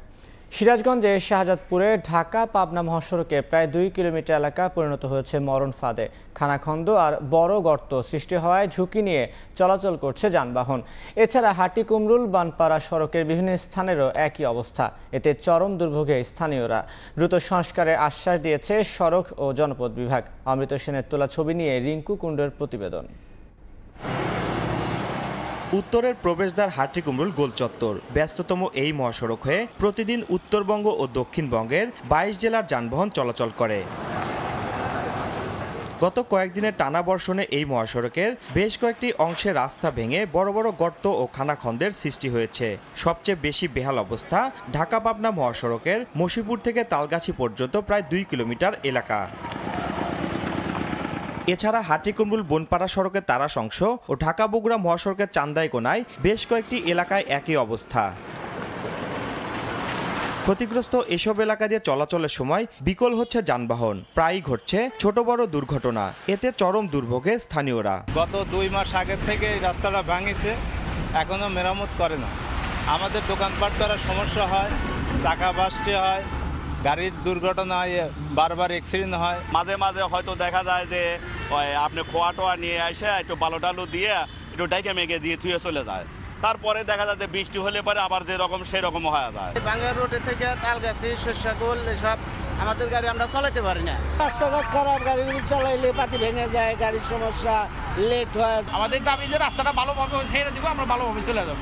মহাসড়কের ক্ষতিগ্রস্ত স্থানগুলো দ্রুত সংস্কারের আশ্বাস দিয়েছে সড়ক ও জনপদ বিভাগ। ঠিকাদারের সাথে চুক্তি হয়ে গেছে। ঠিকাদার হলো যেহেতু বর্ষার কারণে উনি মাঠে নামতে পারতেছে না, বর্ষার সিজনটা চলে গেলে আশা করতেছি আমরা 7 থেকে 10 দিনের মধ্যে আমরা তাকে নামিয়ে দেব। উনি নেমে গেলে আমরা তখন কাজটা সম্পন্ন করতে পারব। প্রতিদিন হাটিকুমরুল গোলচত্বর মহাসড়ক দিয়ে রাজধানী ঢাকার সঙ্গে উত্তরবঙ্গ ও দক্ষিণবঙ্গের প্রায় 15,000 যানবাহন চলাচল করে। রিঙ্কু কুণ্ডু, সময় সংবাদ, সিরাজগঞ্জ। দখল দূষণে ময়লার ভাগাড়ে পরিণত হয়েছে বগুড়া শহরের করতোয়া নদী। নাব্য ফেরাতে একদিকে খনন করা হলেও উজানে আবর্জনা ফেলে ভরাট করছে খোদ পৌর কর্তৃপক্ষ। এতে দূষণ ছড়িয়ে পড়েছে পুরো নদী ও এর আশপাশের এলাকায়। তবে শিগগিরই সংকট সমাধানে আশ্বাস কর্তৃপক্ষের। শাহাদুল ইসলামের ছবিতে আব্দুল আওয়ালের প্রতিবেদন। একের পর এক ডাম্পিং ট্রাক থেকে ফেলা হচ্ছে আবর্জনা, ভরাট করা হচ্ছে আশপাশের নিচু এলাকায়। বগুড়া শহর থেকে প্রতিদিন শতাধিক ট্রাকে করে ময়লা এনে ফেলা হয় সদর উপজেলার বাঘপাড়া এলাকার করতোয়া নদীর উজানে। পৌরসভার কোনো জায়গা না থাকায় নদীকে ডাম্পিং স্টেশন হিসেবে ব্যবহার করা হচ্ছে। এতে ভরাট হয়েছে নদীর বড় একটা অংশ, দূষিত হচ্ছে পানি। প্রচণ্ড দুর্গন্ধে নদী পাড়ের বাসিন্দাদের পোহাতে হচ্ছে দুর্ভোগ। পৌরসভার মতো সরকারি প্রতিষ্ঠানগুলো নদীতে অবাধে ময়লা ফেলতেছে এবং নদী গতিপথ অবরোধ করতেছে। কয়েক বছর হলে এরকম ময়লা ফালাচ্ছে, দুর্গন্ধে থাকা যায় না। নদী ভরাটের ফলে আমাদের তো অনেক ক্ষতি হয়ে যাচ্ছে। আমরা চাই অবিলম্বে এই ময়লাগুলো তারা সরিয়ে নিক, নদীটাকে পুরো সংস্কার করে নদী তার পূর্বের জায়গায় ফিরিয়ে দেওয়া হোক। এ নিয়ে আবর্জনা না ফেলার গতানুগতিক আশ্বাস পৌর কর্তৃপক্ষ। আর পানি উন্নয়ন বোর্ড বলছে শীঘ্রই পৌরসভার সঙ্গে আলোচনা করে নেওয়া হবে কার্যকরী পদক্ষেপ। পানি উন্নয়ন বোর্ডের সাথে কথা হয়েছে, আমরাও কিছু কাজ করব, তারাও কিছু কাজ করবো, যাতে করে আমাদের এই যে ময়লাগুলো নদীতে না যায় এবং নদীর পরিবেশটা দূষণ না হয়। পৌরসভা এবং টিএমএসএস উভয়কেই বলছে ময়লাগুলো এখান থেকে সরানোর জন্য অনুরোধ করে এসেছি। তারা একসাথে বসে সেই ময়লাটা সরানোর ব্যাপারে পদক্ষেপ নেবে বলে আমাদের জানিয়েছে এবং অচিরেই এই করতোয়া নদীকে দখল দূষণ মুক্ত করতে জেলা প্রশাসন, পুলিশ প্রশাসন সহ আমরা উচ্ছেদে নামব। বগুড়া পৌরসভার 21টি ওয়ার্ড থেকে প্রতিদিন গড়ে 250 টন বর্জ্য ফেলা হয় করতোয়া নদীতে। আব্দুল আউয়াল, সময় সংবাদ, বগুড়া। পরিবহন শ্রমিকদের মারধরের প্রতিবাদে তৃতীয় দিনের মতো রাজশাহীর চাঁপাইনবাবগঞ্জ রুটে বাস চলাচল বন্ধ রয়েছে। বিস্তারিত জানাতে রাজশাহীর শিরোইল এলাকায় আছেন রিপোর্টার মওদুদ রানা। সরাসরি যাচ্ছি তার কাছে। রাজশাহীতে তৃতীয় দিনের মতো রাজশাহী চাঁপাইনবাবগঞ্জ রুটে যে শ্রমিকদের ধর্মঘট সেটি চলছে এবং এর ফলে রাজশাহী চাঁপাইনবাবগঞ্জের মধ্যকার সকল রুটের বাস চলাচল বন্ধ রয়েছে। শুধু রাজশাহী চাঁপাইনবাবগঞ্জ নয়, ঢাকা থেকে ছেড়ে আসা যেসব পরিবহন রাজশাহী হয়ে চাঁপাইনবাবগঞ্জ যান সেগুলো বন্ধ রয়েছে। আমরা খোঁজ নিয়ে যেটি দেখেছি যে এখন পর্যন্ত বিষয়টি সুরাহা নিয়ে দুই শ্রমিক পক্ষের মধ্যে তেমন একটি যে মতবিরোধ আগে চলে আসছিল সেইটি রয়েছে এবং তেমন কোনো উদ্যোগও আমরা আসলে দুই শ্রমিক পক্ষের মধ্যে দেখিনি। স্থানীয় প্রশাসন যেটি বলছেন যে চাঁপাইনবাবগঞ্জ জেলা প্রশাসন এবং রাজশাহী জেলা প্রশাসনের একটি সভা হওয়ার কথা রয়েছে আজকে এবং সেই সভা হওয়ার পর এই সংকট আসলে নিরসন হবে এরকমটি মনে করছেন শ্রমিকরা। তবে রাজশাহী এবং চাঁপাইনবাবগঞ্জের শ্রমিক পরিবহন গ্রুপ রয়েছে তারা কিন্তু আসলে এই 3 দিনের যে চলে আসা শ্রমিক ধর্মঘট সেটি নিরসনে সেরকমভাবে উদ্যোগী আসলে হননি এবং সেই অভিযোগ খুঁজছেন খোদ এখানকার যারা রয়েছেন শ্রমিকরা তারা। এবং আমরা যেটি দেখেছি যেহেতু চাঁপাইনবাবগঞ্জ রাজশাহী জেলা রুটে কোনো ধরনের বাস চলাচল করছে না, তার বিকল্প হিসেবে 3 চাকার যে অটো রিক্সাগুলো রয়েছে, সিএনজিগুলো রয়েছে, ছোট ছোট যেসব পিকআপগুলো রয়েছে সেখানেই কিন্তু যাত্রীরা তাদের গন্তব্যে যাচ্ছেন এবং যাত্রীরা যেটি অভিযোগ করছেন আগে যে ভাড়া নেওয়া হতো তার দ্বিগুণ ভাড়া নেওয়া হচ্ছে এবং রাজশাহী থেকে চাঁপাইনবাবগঞ্জ পর্যন্ত বেশ 3 চাকার যেসব যানগুলো রয়েছে তাতে যাতে বেশ সময় লাগছে। তারা যেটা বলছেন একদিকে ভোগান্তি, অন্যদিকে বাড়তি অর্থ দিতে হচ্ছে এবং বেশি সময় লাগছে, যেটি গত 3 দিন ধরেই আসলে হয়ে আসছে। আমরা কথা বলেছিলাম এখানকার পরিবহন সংশ্লিষ্ট সংগঠনগুলোর সাথে, তারা যেটি বলছেন যে গত শনিবার রাতে রাজশাহীর একটি বাসে চাঁপাইনবাবগঞ্জ ফিরছিলেন একজন শ্রমিক, তার কাছে রাজশাহীর যারা পরিবহন সংশ্লিষ্ট রয়েছেন তারা যখন ভাড়া আদায় করতে যান তখন তাদের মধ্যে কথা কাটাকাটি হয় এবং এক পর্যায়ে মারামারি হয় এবং এর জের ধরে গত সোমবার সকালে রাজশাহী থেকে শ্রমিকরা বিষয়টি মীমাংসার জন্য চাঁপাইনবাবগঞ্জ গেলে সেখানকার শ্রমিকরা আবারও মারধর করেন এবং মারধরের পরে সেটি নিয়ে দুই শ্রমিক সংগঠনের মধ্যে মতবিরোধ তৈরি হয় এবং গত 3 দিন ধরে এখানে যে শ্রমিক পরিবহন সংকট সেটি শুরু হয় এবং সেই সংকটের জের ধরে গত 3 দিন ধরে এখানে রাজশাহী এবং চাঁপাইনবাবগঞ্জ রুটে বাস চলাচল বন্ধ রয়েছে। এখন তারা যেটি বলছেন যে স্থানীয় জেলা প্রশাসন যে সিদ্ধান্ত নেবেন তারা সেই সিদ্ধান্তের আলোকে চলবেন এবং তারা বলছেন যে আজকে দুপুরের মধ্যে এই সংকটের সমাধান হতে পারে। এই ছিল রাজশাহী থেকে আমার কাছে সর্বশেষ। এতক্ষণ সরাসরি যুক্ত ছিলাম রাজশাহীতে।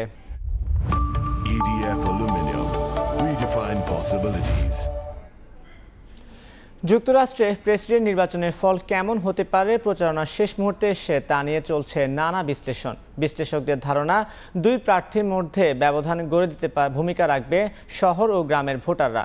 ইন্ডিয়ানা অঙ্গরাজ্যের ইন্ডিয়ান স্পিলস থেকে রিপোর্ট করেছেন হাসানুজ্জামান সাকিব। ইন্ডিয়ানাপলিস যুক্তরাষ্ট্রের মধ্য পশ্চিমাঞ্চলের অঙ্গরাজ্য ইন্ডিয়ানার রাজধানী ও সবচেয়ে বড় শহর। ছিমছাম এই শহরটির নিসর্গে যেন এখন রং লেগেছে। রাস্তার দুই পাশে দেখা মিলছে মার্কিন প্রেসিডেন্ট নির্বাচনের প্রচারণা, যা দেখে বোঝা যায় শহরাঞ্চলের ভোটারদের সমর্থন কমলা হ্যারিসের প্রতি বেশি। এদিকে গ্রামাঞ্চলের চিত্র একেবারে ভিন্ন। নির্বাচনের খুব একটা উত্তাপ নেই, কিন্তু ভোট দেওয়ার ক্ষেত্রে তারা প্রায় সবাই একাট্টা ডোনাল্ড ট্রাম্পের পক্ষে। বিশ্লেষকরা বলছেন শহর ও গ্রামের ভোটাররা কে কাকে ভোট দিচ্ছেন সেটির উপর নির্ভর করবে নির্বাচনের জয় পরাজয়। গ্রামে বসবাস করা স্বল্প শিক্ষিত শ্বেতাঙ্গ জনগোষ্ঠী খুব কমই ভোটে আগ্রহী। তারা যদি অধিকাংশই ভোট দেন তাহলে রিপাবলিকান প্রেসিডেন্ট প্রার্থীর জয় সহজ হবে। রুরাল এরিয়াতে বেসিক্যালি বেশিরভাগ লোকেরা little bit less educated এবং they are mostly conservative Christian, evangelical Christian, এবং যেটা তারা ট্রাম্পকে সাপোর্ট করে because Trump কেটার্স to their needs. অপরদিকে শহরের শিক্ষিত শ্বেতাঙ্গ এবং কৃষ্ণাঙ্গ ও অভিবাসী জনগোষ্ঠী এবার কতটুকু কমলার পক্ষে থাকবেন সেটির উপরও নির্ভর করছে ডেমোক্রেটিক প্রার্থীর ভাগ্য। আপনি যখন কাউন্ট করবেন সিটিতে লোক থাকে অনেক বেশি, আবার গ্রামের এরিয়াতে লোকজন কম, তো ওইভাবে কিন্তু আমার মনে হয় মোর অর লেস এটা হ্যারিসের ফেভারে যাওয়ার কথা আর কি।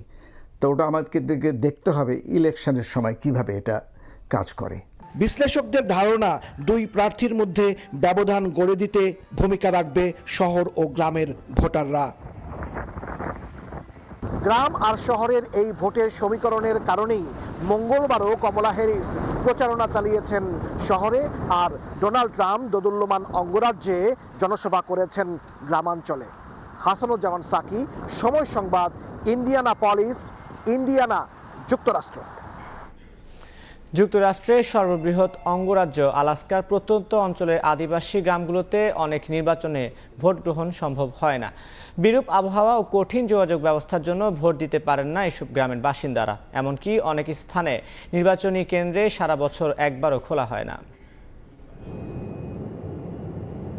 যুক্তরাষ্ট্রের আলাস্কার দূরবর্তী অঞ্চল কাকটোভিক অঞ্চলটির বেশ কিছু ভোট কেন্দ্র পরিচালনার জন্য নেই কোনো কর্মী। এমনকি কেন্দ্রগুলো বছরে একবারও খোলা হয় না। ইচ্ছে থাকা সত্ত্বেও অঞ্চলটির বহু স্থানীয় বাসিন্দা ভোট প্রদান করতে পারেন না বেশিরভাগ নির্বাচনে। গেল আগস্টের প্রাথমিক নির্বাচনে ভোট দিতে পারেননি এই অঞ্চলটির অনেক বাসিন্দা। 189 জন রেজিস্টার্ড ভোটারের জন্য ছিল না কোনো কেন্দ্র। আলাস্কার ওয়েলস শহরের বাসিন্দারাও চলতি বছরের প্রাথমিক নির্বাচনে ভোট প্রদান করতে অসুবিধার মুখোমুখি হয়েছিলেন। পর্যাপ্ত সুযোগ সুবিধার অভাবে শহরটির 258 জন রেজিস্টার্ড ভোটারের মধ্যে মাত্র 7 জন সরাসরি ভোট দিতে পেরেছিলেন। We didn't even get a chance to do the voting, so I know a lot of people were disappointed. I had difficulty contacting the state to open the primaries this year. We didn't have any coordination, no feedback, no nothing on how to get it open and how to fix it to where we can have it open. এছাড়াও বিরূপ আবহাওয়া, কঠিন যোগাযোগ ও জীবন ব্যবস্থার কারণে দূরবর্তী গ্রামের বাসিন্দাদের জন্য ভোট প্রদান কঠিন হয়ে পড়ে। এর মধ্যে বেশ কিছু গ্রাম শহরের প্রধান রাস্তা থেকে এত দূরে অবস্থিত যে ছোট বিমান ছাড়া যাতায়াত অসম্ভব। প্রতিকূল আবহাওয়া ও কর্মীদের অসুস্থতার কারণে অনেক সময় ডাক ব্যবস্থাও বন্ধ থাকে টানা কয়েকদিন। যেখানে অন্যান্য অঙ্গরাজ্যে ভোট প্রদান নিয়ে একটু অনিয়ম জন্ম দিতে পারে কঠোর সমালোচনার, সেখানে আলাস্কার বাসিন্দাদের জন্য ভোট কেন্দ্রই খোলা হয় না। স্থানীয় নেতারা কাজ শুরু করেছেন এ সমস্যার সমাধানে। তারা তরুণদের প্রশিক্ষণ দিচ্ছেন ভোটকর্মী হওয়ার জন্য। উপস্থিত থাকতে না পারলে পোস্ট অফিসে ভোট দেওয়ার জন্য বাসিন্দাদের উৎসাহিত করেছেন তারা। কাকুলি আখতার, সময় সংবাদ। 5 নভেম্বরের প্রেসিডেন্ট নির্বাচন ঘিরে মার্কিনীদের মাঝে টান উত্তেজনা বিরাজ করছে। তীব্র লড়াইয়ের আভাস পাওয়া গেছে দুই প্রার্থীর মধ্যে। চলছে নানা সমীকরণ। এবার থাকছে মার্কিন নির্বাচন নিয়ে সময় সংবাদের বিশেষ আয়োজন হোয়াইট হাউসের লড়াই।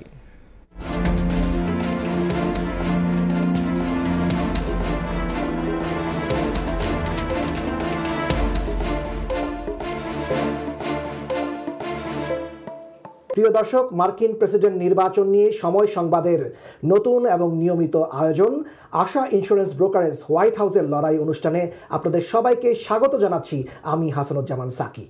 আজকে আমার সঙ্গে অতিথি হিসেবে আছেন আরও দুজন।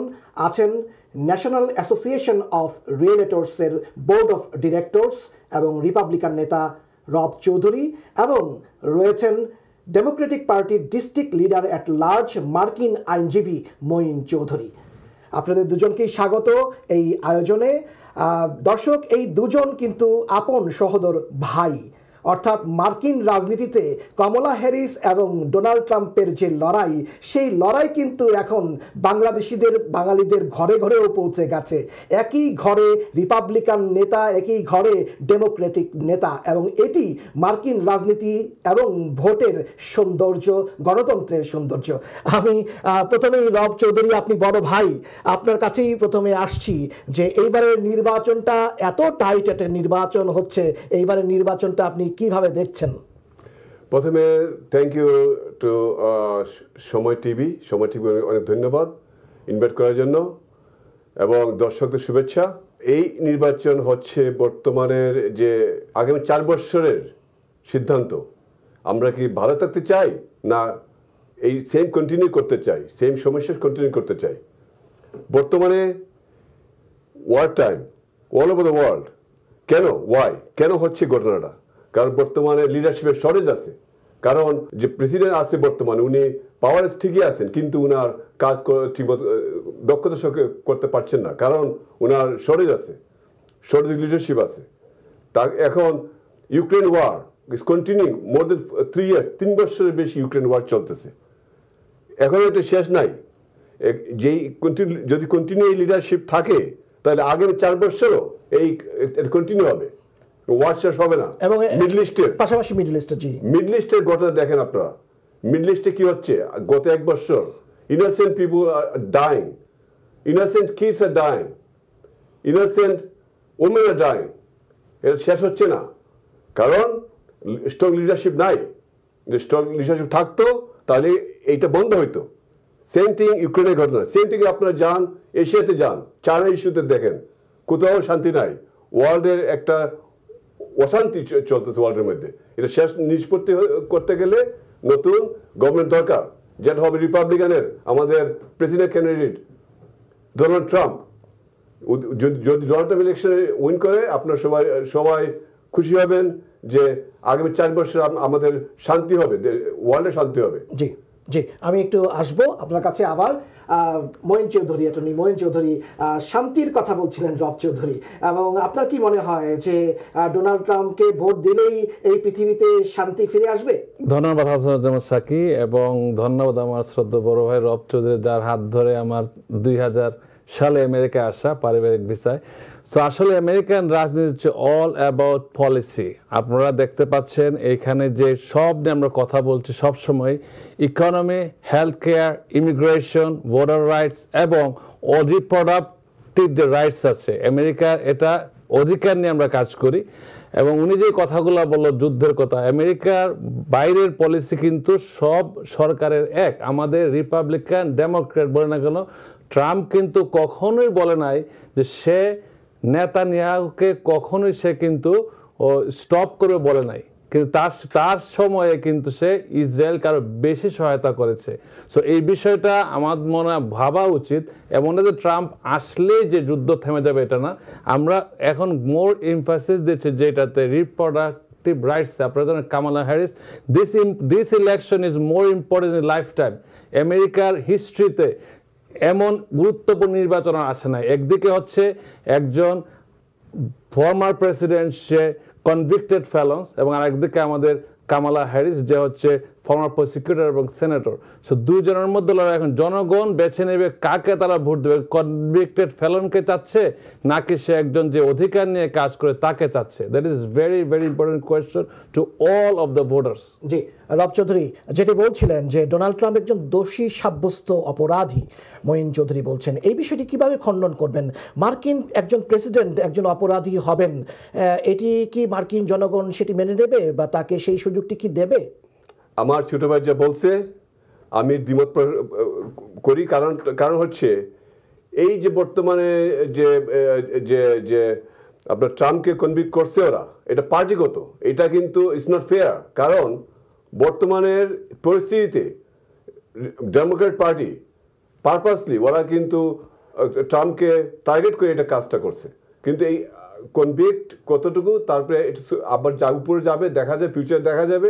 বর্তমানে আমরা চাই লিডারশিপ, চাই লিডারশিপের দরকার। বর্তমানে ভ্যাকেন্সি যেটা আছে এটা পূরণ করতে গেলে আমাদের নতুন লিডার দরকার। এই ট্রাম্পই যেটা পারবে করতে। এখন বিষয়গুলো আমরা সবার বিবেচনা করা উচিত। আগামী 4 বছর আমরা কী চাই? আমরা শান্তি চাই নাকি আমরা যুদ্ধ চাই? ওইটা মেইন কথা এখানে বর্তমানে। জি, কিন্তু এই শুধুমাত্র যুদ্ধের কথাটাই আপনি বলছেন, কিন্তু যুক্তরাষ্ট্রের অভ্যন্তরীণ তো অনেক ইস্যু রয়েছে, গান ভায়োলেশন রয়েছে, অপরাধ প্রবণতা বাড়ছে, অভিবাসন নিয়ে একেবারে 2 মেরুতে বসবাস করছে 2 দল। সেখানে আপনি কি বলবেন? আপনি একজন অভিবাসী, আমরা সবাই অভিবাসী, কিন্তু এখানে অভিবাসী বান্ধব নয় ট্রাম্প, এইরকম একটি অভিযোগও কিন্তু আছে। এটি কিভাবে খণ্ডন করবেন? এই বিষয়ে আলাপ করতে গেলে অনেক আলাপ করতে হয়। কারণ হচ্ছে যে বর্ডার সিকিউরিটি, যেটা বর্ডার বর্তমানে ওপেন বর্ডার। আমাদের ওপেন বর্ডার হবে কেন? প্রত্যেকটা দেশে একটা বর্ডার আছে, যার নিজস্ব বর্ডার আছে। আমাদের বর্ডার নাই, বর্ডার ওপেন। এখন দেখা যায় যে মেক্সিকো দিয়ে প্রচুর লোক ঢুকতেছে, যে ক্রিমিনাল ঢুকতেছে। এই ক্রিমিনালকে আপনি স্টপ করবেন কিভাবে? If you don't stop the criminal with the border security, how can you save the country? This big issue. We have to secure the border. To secure the border, we have to have border enforcement. Enforcement নাই আমাদের বর্তমানে, কারণ এটা default যায় বর্তমানে president যে বাইডেনের উপরে। বাইডেন এবং কামালা হ্যারিস মিলে সেম ফলো করবে। আবার কামালা হ্যারিস যখন বর্তমান ভাইস প্রেসিডেন্ট, সে কি করছে এই 4 years? Nothing much. এই 4 বছরে কামালা হ্যারিস বর্ডার ওপেন করা অবস্থায় কি পরিমাণ ক্রিমিনাল ঢুকছে, ড্রাগ আমেরিকার ভিতরে ঢুকছে। নিউ ইয়র্ক সিটির মধ্যে এখন চলতে অনেক অসুবিধা হয়, কারণ drug ডিলাররা every corner almost, they're selling drugs. And it's not safe at all. Crime is up because of the administration. Back to the administration. Current administration is very poor. ওরা কিন্তু strong না। We need a strong president who can control all the fact. জি জি, এই অভিবাসন নিয়ে আমি বলবো, আপনি অভিবাসীদের অনেক অধিকার নিয়েও কাজ করেন, আপনি অভিবাসন একজন পরামর্শক এবং তো এই বিষয়টি আপনি কিভাবে বলবেন যে অভিবাসন নিয়ে যে ক্রাইসিস চলছে, এটিকে কিভাবে উতরাবে ডেমোক্রেটিক? ধন্যবাদ। আসলে অভিবাসন ক্রাইসিসটা একদিনের না, ইটস কন্টিনিউয়াস প্রসেস। আমি যখন আসছি তখন থেকে ব্যক্তিগত অভিজ্ঞতা বলে ভালো হয়, 2000 সাল থেকে যখন আসছি তখন থেকে সেম নিউজ প্রতি বছর। আপনিও মনে করবেন যখন থেকে আসছেন প্রতি বছর দেখবেন প্রতিটা সংখ্যায় নিউজ পেপারে একটা ইমিগ্রেশনের কথা থাকেই।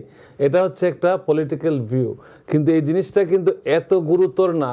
ভাই যেভাবে বললেন যে আনাচে কানাচে শুধু ড্রাগ সেল, এটা কিন্তু ল এনফোর্সমেন্ট এখানে আছে, তারা তাদের মতো কাজ করে যাচ্ছে। হ্যাঁ, আমরা স্বীকার করছি যে ওপেন বর্ডারটা আসলে ডেমোক্রেটও চায় না, কিন্তু আমরা ওয়াল চাই না, আমরা চাই smart technology, how to detect criminals, পিপুলকে কিভাবে ভালোভাবে নিয়ে আসা যায়। আমরাও এটা পক্ষে, কিন্তু আমরা কোনো ওয়াল, ডেমোক্রেটরা ওয়াল চাই না, আমরা চাই to build the bridge between the countries. So মানুষ যেন বৈধভাবে আসতে পারে, এটা আমরাও চাই, কামালা হ্যারিসও চায়। আপনারা দেখেছেন গত 4 বছরে বাইডেন প্রশাসন অনেক চেষ্টা করেছে, কিন্তু রিপাবলিকান কন্ট্রোল সেনেটের কারণে এগুলা কিন্তু কোনোটা আমরা উত্তরণ করতে পারি নাই। আর ভবিষ্যতেও এখন যে কথাটা আসছে, একজন প্রেসিডেন্টের হাতে কিন্তু আমেরিকার ক্ষমতা নাই। এটা বাংলাদেশ, ইন্ডিয়া, পাকিস্তান না যে আপনার একজন বললে সব কিছু করতে হবে। ব্যালেন্স, চেক অ্যান্ড ব্যালেন্স আছে এখানে। প্রেসিডেন্ট চাইলেও কিছু করতে পারবে না। আপনারা দেখেছেন যে বাইডেন প্রশাসন চেয়েছিল ফ্যামিলি ইউনিটির ব্যাপারে, জাস্ট কোর্টে কেস হয়ে গেল। ডিস্ট্রিক্ট জাজ বসে আছে, একটা এক্সিকিউটিভ অর্ডার দেবে, একটা ব্যান করা, এটা স্টপ করা দেওয়ার জন্য। বাইডেন অনেক কিছু চেষ্টা করেছে। সো এই বিষয়গুলো আসলে মানে জনগণ প্রত্যক্ষ যারা দেখে তারা বুঝতে পারবে, সব স্টেটও কিন্তু একরকম না। জি, এখানে যে গান ভায়োলেন্স, বন্দুক সহিংসতার ঘটনা ঘটছে, ডেমোক্রেটিক পার্টি তারা কিন্তু গান ভায়োলেশনের বিরুদ্ধে এবং তারা সেটি বন্ধ করতে চায়, কিন্তু ট্রাম্পকে দেখা যাচ্ছে, কিংবা রিপাবলিকান প্রার্থী কিংবা রিপাবলিকান যে স্টেট আছে সেই সব স্টেটগুলোতে দেখা যাচ্ছে যে গান ভায়োলেন্স বেশি হচ্ছে। তো আপনার কাছে কি মনে হয় যে ডোনাল্ড ট্রাম্প যদি ক্ষমতায় আসে তাহলে এই যে বন্দুক সহিংসতা, অভ্যন্তরীণ রাজনীতিতে যে অস্থিরতা, সেটি কমবে? আবার 6 জানুয়ারি 2021 সালে যে ক্যাপিটল হিলে হামলার ঘটনাটি ঘটেছিল ট্রাম্প এবং রিপাবলিকান সমর্থকদের দ্বারা, এই অবস্থায় আবার ফিরে যাবে না আমেরিকা?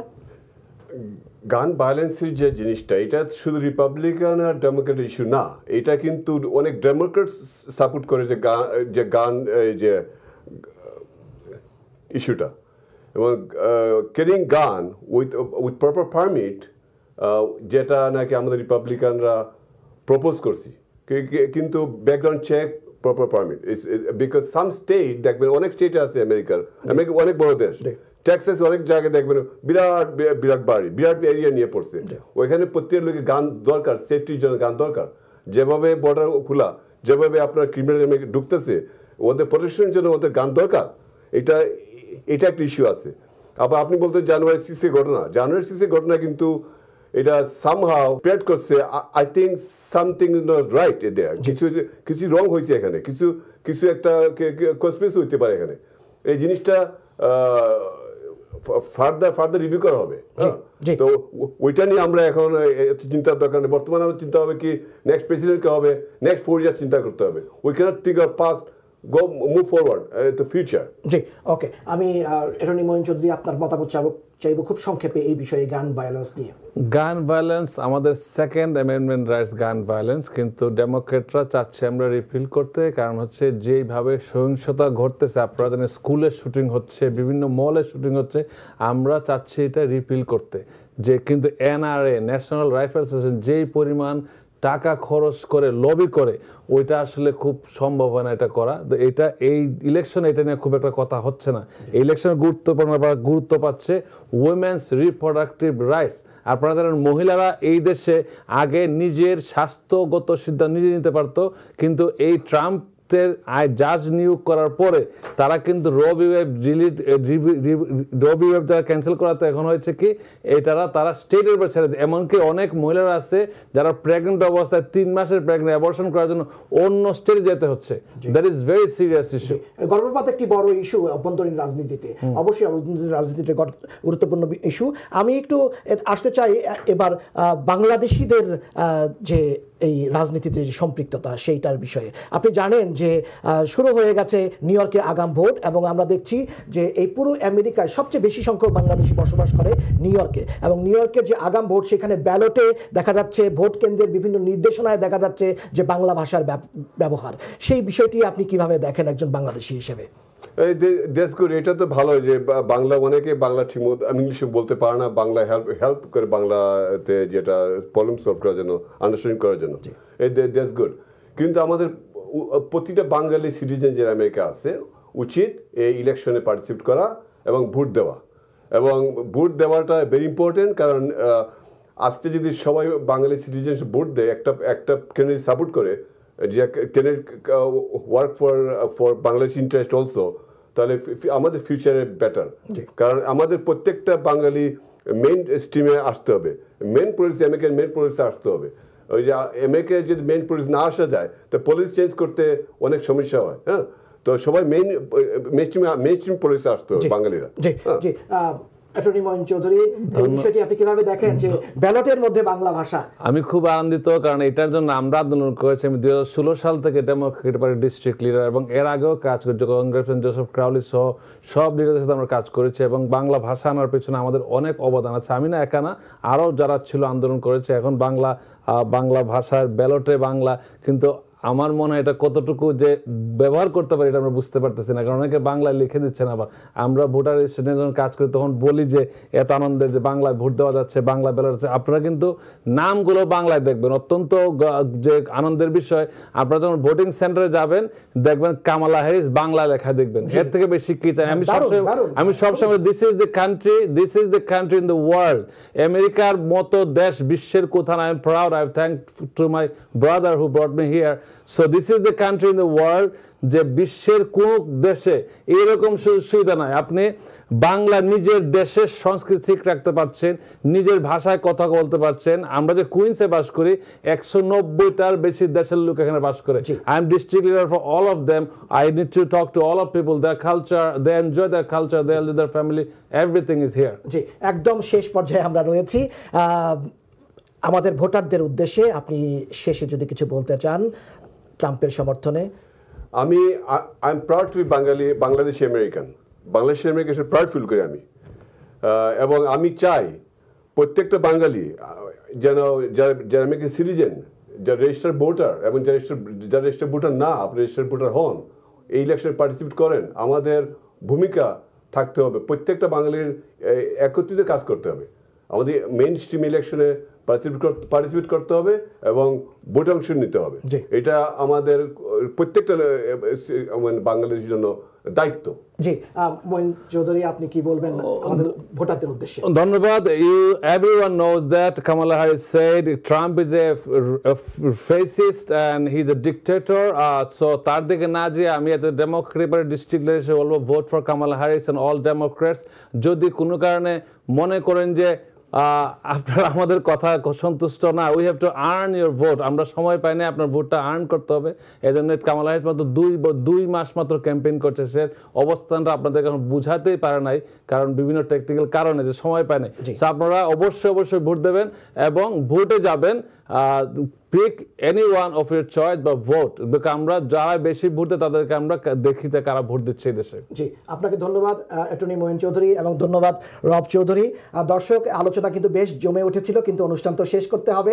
আবারও বলছি যে এই যে দুজন অতিথি, তারা কিন্তু আপন সহোদর ভাই। এইভাবেই ঘরে ঘরে এখন রিপাবলিকান সমর্থক এবং ডেমোক্রেট সমর্থক, এইভাবেই এই যে দুই ভাইয়ের যে লড়াই, সেই লড়াইয়ের মতো কমলা হ্যারিস এবং ডোনাল্ড ট্রাম্পের লড়াইও কিন্তু খুব জমে উঠেছে মার্কিন ভোটের রাজনীতিতে। আবারও আগামীকাল একই অনুষ্ঠানে আপনাদের সঙ্গে দেখা হবে। সে পর্যন্ত সবাই ভালো থাকুন, সুস্থ থাকুন। বিদায়।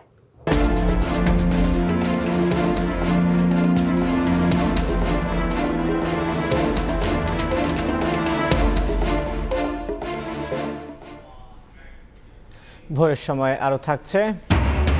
আবারও ইতিহাসের দ্বার প্রান্তে দেশের নারী ফুটবল দশরথ রঙ্গশালায় সাফের ফাইনালে আজ নেপালের মুখোমুখি সাবিনারা, শিরোপা ধরে রাখার প্রত্যয়। 17 শতকে ডুবে যাওয়া একটি যুদ্ধ জাহাজকে সংরক্ষণ করার জন্য নেওয়া হচ্ছে নতুন ব্যবস্থা। বিখ্যাত জাহাজ ভাষাকে 1961 সালে উদ্ধার করা হয়, যেটি তার প্রথম যাত্রাপথে সমুদ্রে ডুবে যায়। বর্তমানে সুইডেনের একটি জাদুঘরে সংরক্ষিত আছে জাহাজটি। ইতিহাস ধরে রাখতে চলছে সংস্কার। পুরনো ঐতিহ্যকে ধরে রাখার অংশ হিসেবে ঐতিহাসিক ভাসা যুদ্ধ জাহাজ সংরক্ষণ করতে কাজ চালিয়ে যাচ্ছে সুইডিশ কর্তৃপক্ষ। সুইডেনে 17 শতকে বিশাল আকৃতির একটি যুদ্ধ জাহাজকে প্রস্তুত করা হয়েছিল যুদ্ধে অংশগ্রহণ করার জন্য। সমুদ্রপথে যাত্রা করার কিছুক্ষণের মধ্যেই ডুবে যায় জাহাজটি। দেশটির রাজধানী স্টকহোমের ভাসা জাদুঘরে সংরক্ষিত আছে যুদ্ধ জাহাজটি, যা পর্যটকদের অন্যতম আকর্ষণ। সুইডিশ নৌবাহিনীর ডুবুরিরা 1961 সালে ডুবে যাওয়া জাহাজটিকে অক্ষত অবস্থায় সমুদ্রের তলদেশে দেখতে পান এবং পরবর্তীতে জাহাজটি উপরে নিয়ে আসেন। প্রায় 400 বছর আগে তৈরি করা যুদ্ধজাহাজ ভাসা রাসায়নিক অবক্ষয়ের কারণে খানিকটা দুর্বল হয়ে পড়েছে। যুদ্ধজাহাজটির সংস্কারের প্রকল্প 2028 সালে শেষ হওয়ার কথা। সে সময়ে জাদুঘরটি জনসাধারণের জন্য উন্মুক্ত করে দেয়া হবে। What you see behind me is the Vasa ship, which is the best preserved ship in the world from the 17th century. It sailed from the castle Royal Palace in Stockholm in August 1628, and it sank on its maiden voyage after sailing about. ভাসা নামের এই Swedish যুদ্ধ জাহাজটি 1626 এবং 1628 সালের মধ্যে নির্মিত হয়েছিল। জাহাজটি ডুবে যাবার পেছনে ত্রুটিপূর্ণ নকশা, ভারী কামানের অতিরিক্ত বোঝাকে দায়ী করেন বিশ্লেষকরা। 226 ফুট লম্বা জাহাজটি প্রথম সমুদ্রপথে 1 মাইল দূরত্বে অতিক্রম করার আগেই ডুবে যায়। ওই ঘটনায় অন্তত 30 জনের মৃত্যু হয়। অর্জিতা শেজিন, সময় সংবাদ। সংযুক্ত আরব আমিরাতে শুরু হয়েছে গ্লোবাল ভিলেজ বাণিজ্য মেলা। দীর্ঘ 7 বছর পর এই মেলায় বাংলাদেশ প্যাভিলিয়ন বসেছে। শিবলি আল সাদিকের রিপোর্ট। শীত মৌসুমকে সামনে রেখে সংযুক্ত আরব আমিরাতে দুবাই ফেস্টিভ্যাল শুরু হয়েছে। ফেস্টিভ্যালের অন্যতম অংশ গ্লোবাল ভিলেজ বাণিজ্য মেলা। এবারও মেলায় অংশগ্রহণ করেছে উন্নত দেশগুলোর পাশাপাশি এশিয়ার সবকটি দেশ। প্রতিটি দেশই তাদের নিজ নিজ সংস্কৃতি, কৃষ্টি, কালচার ও নিজেদের উৎপাদিত পণ্য নিয়ে এসেছে মেলায়। 7 বছর পর এবারের মেলায় বাংলাদেশ প্যাভিলিয়নের দেখা মিলেছে।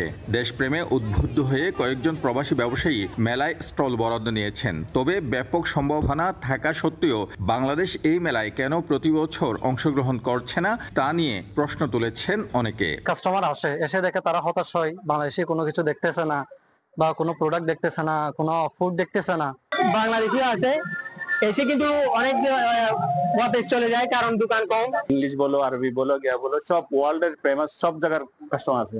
শুধু বাংলাদেশ বলে এটা এখানে অন্য শুধু বাংলাদেশি আসবে এটা না, পুরো ওয়ার্ল্ডের সব জায়গার মানুষ আসবে। 2017 একবার আসছিল, আজকে 2024-25 আমরা এই বাংলাদেশ প্যাভিলিয়নটি অনেক ধন্য এবং গৌরবময় মনে করছি।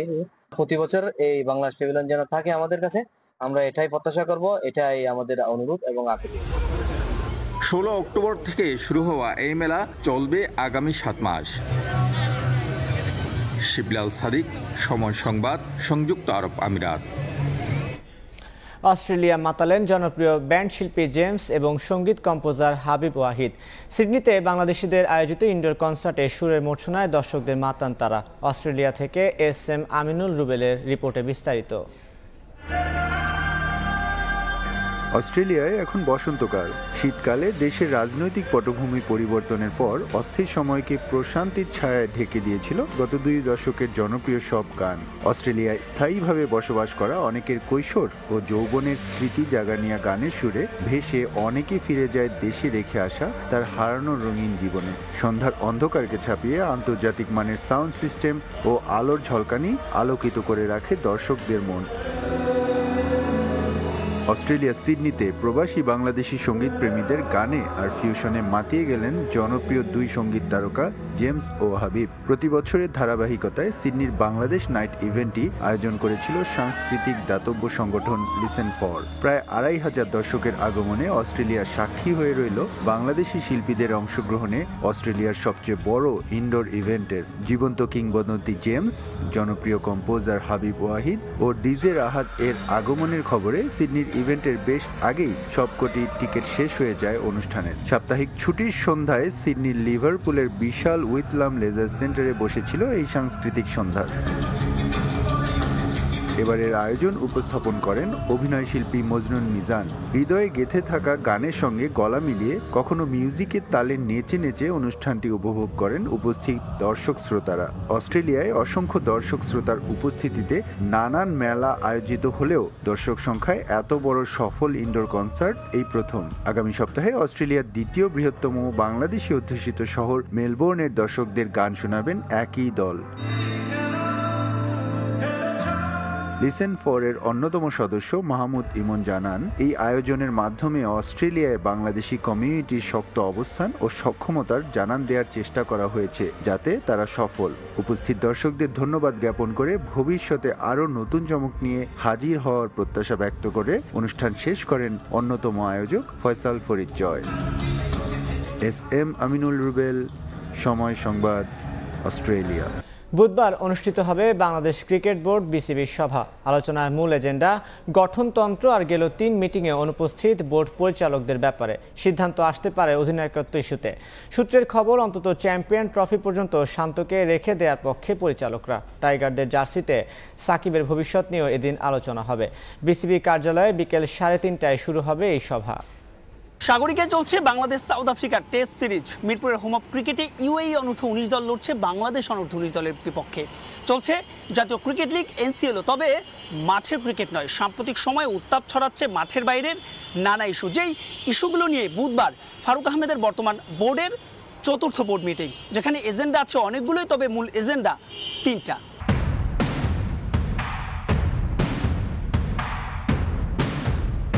পরিবর্তিত পরিস্থিতিতে গেল 21 আগস্ট নাজমুল হাসান পাপনের স্থলে দায়িত্ব নেওয়ার পর সেদিনের ইমার্জেন্সি মিটিং বাদ দিলে 2 মাস 9 দিনের মাথায় 4র্থবারের মতো বোর্ড সভা। সম্ভবত বর্তমান বোর্ডের সবচাইতে গুরুত্বপূর্ণ সভাও হতে যাচ্ছে এটি।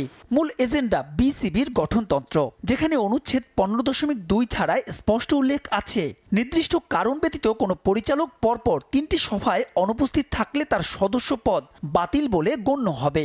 সেই হিসেবে গেল 3 মিটিংয়ে অনুপস্থিত পরিচালকদের ব্যাপারে সিদ্ধান্ত হতে পারে এদিন। তবে সমর্থকদের আগ্রহের কেন্দ্রে থাকবে অধিনায়কত্ব ইস্যু।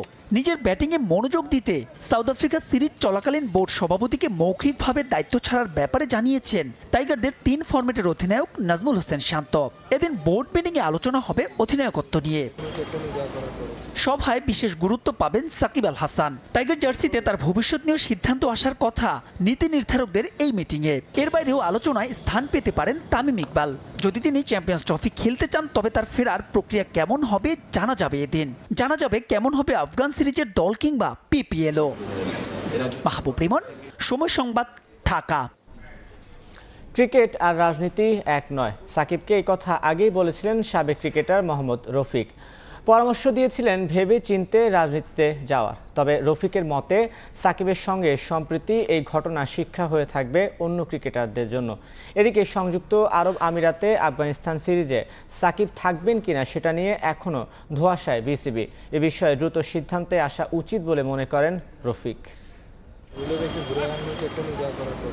17 বছর বাংলাদেশ জাতীয় দলের জার্সিতে খেলেছেন সাকিব আল হাসান, গড়েছেন অজস্র রেকর্ড। কিন্তু এক রাজনীতি নিমেষেই ধুলোয় মিশিয়ে দিয়েছে সাকিবের সব অর্জন। ক্ষমা চাওয়ার পরও বিদায়ী টেস্ট খেলতে দেশে আসতে 3 ফরম্যাটের অলরাউন্ডারের তালিকায় শীর্ষে থাকা এই ক্রিকেটার। তবে রাজনীতি যে ক্রিকেটের মতো নয় সে ব্যাপারে আগেই সাকিবকে সতর্ক করেছিলেন সাবেক ক্রিকেটার মোহাম্মদ রফিক। বারে বারে আমি বলতাম যে স্পোর্টসটা আপনার রাজনীতি থেকে আলাদা রাখেন। সাকিব একটা জিনিস কি, যদি ওই রাজনীতিতে ঢুকে কিন্তু এই জিনিসটা এলোমেল হলো, যদি রাজনীতির সাথে জড়িত না থাকতো আরও খেলতো না। সাকিবের দেশে ফেরাকে কেন্দ্র করে সম্প্রতি মিরপুরে ঘটে যায় অনাকাঙ্ক্ষিত ঘটনা। পক্ষে বিপক্ষে হয়েছে আন্দোলন, যা দৃষ্টান্ত হয়ে থাকবে দেশের ক্রিকেটে। অনেস্টলি বলবো যে রাজনীতি যদি করে কেউ স্পোর্টসে থাকে, তারা ওই জায়গাতে সরে যাওয়ার পরে রাজনীতি করুক। আজকে দেখেন সাকিব এরকম একটা প্লেয়ার, শুধু বাংলাদেশের জন্য খারাপ হলো না, এটা সারা দুনিয়ায় কিন্তু এটা নিয়ে আলোচনা করবে, বিকজ সাকিবরে কে না চিনে। সাউথ আফ্রিকা সিরিজ শেষে আফগানিস্তানের বিপক্ষে ওয়ানডে সিরিজ খেলতে সংযুক্ত আরব আমিরাতে যাবে বাংলাদেশ দল। সেই সিরিজে সাকিব স্কোয়াডে থাকবেন কিনা তা নিয়ে লুকোচুরি বিসিবির। দেশের ক্রিকেটে একের পর এক বিতর্ক লেগেই আছে। নতুন করে আরেকটি বিতর্ক জন্ম না দেওয়ার অনুরোধ মোহাম্মদ রফিকের। আপনি যদি সাকিবরে দেশে না খেলতে দেন, আপনি বিদেশে কেন খেলতে দিবেন?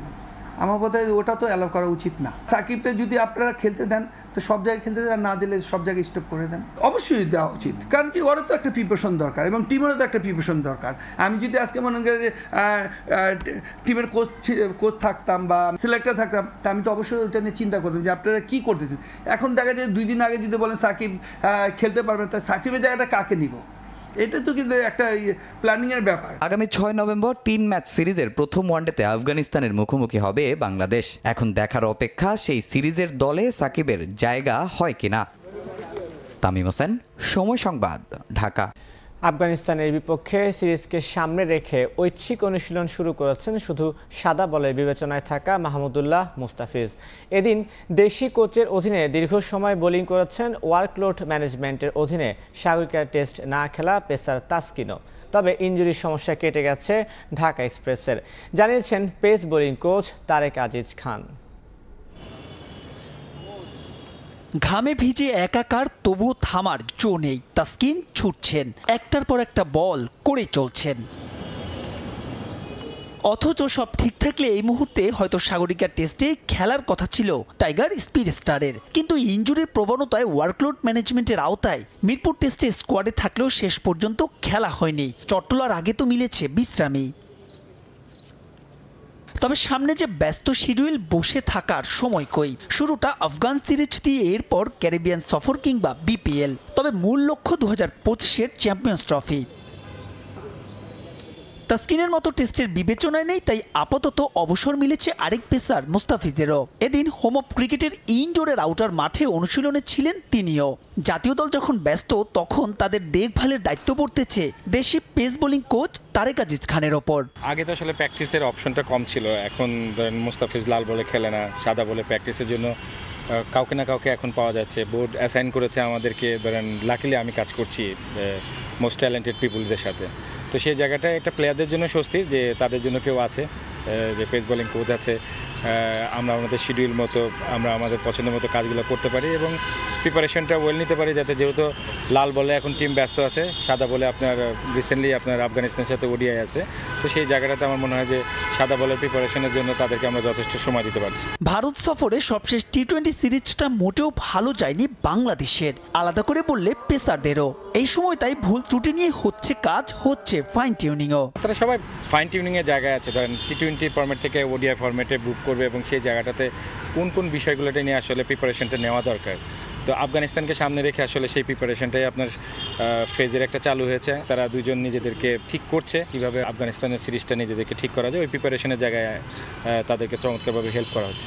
সাম্প্রতিক সময় পেস বোলিংয়ে বাড়ছে প্রতিযোগিতা, তবে টানা খেলায় বাড়ছে ইনজুরির সংখ্যাও। বিষয়টিকে মাথায় রেখে দেয়া হচ্ছে বাড়তি গুরুত্ব।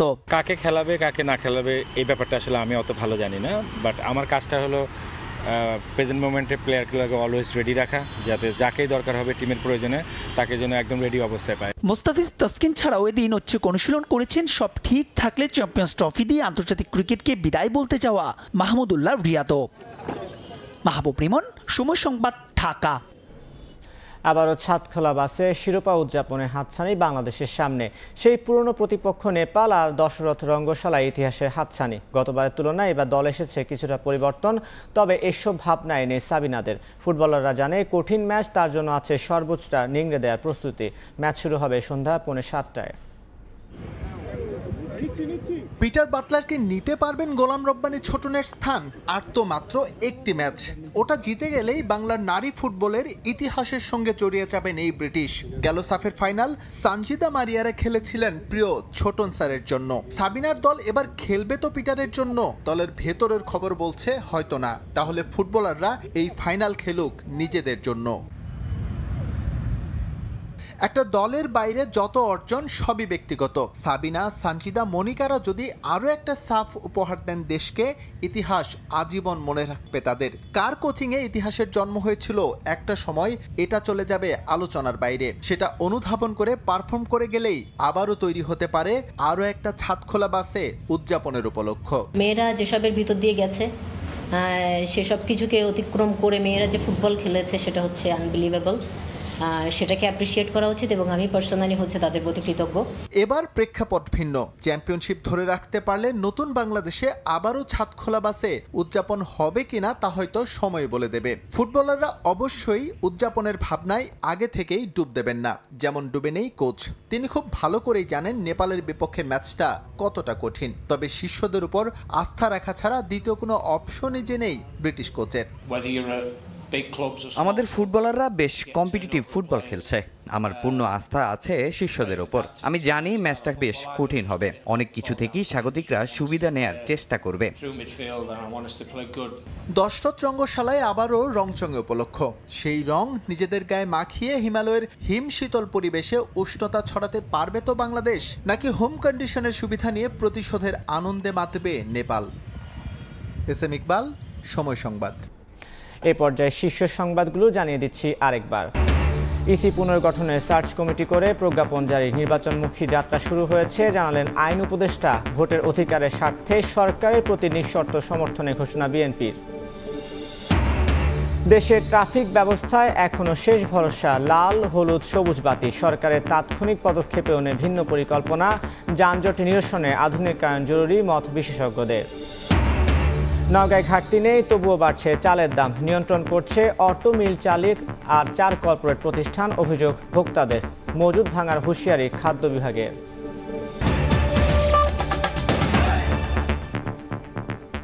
এই ছিল ভোরের সময়। সঙ্গে থাকুন সময়।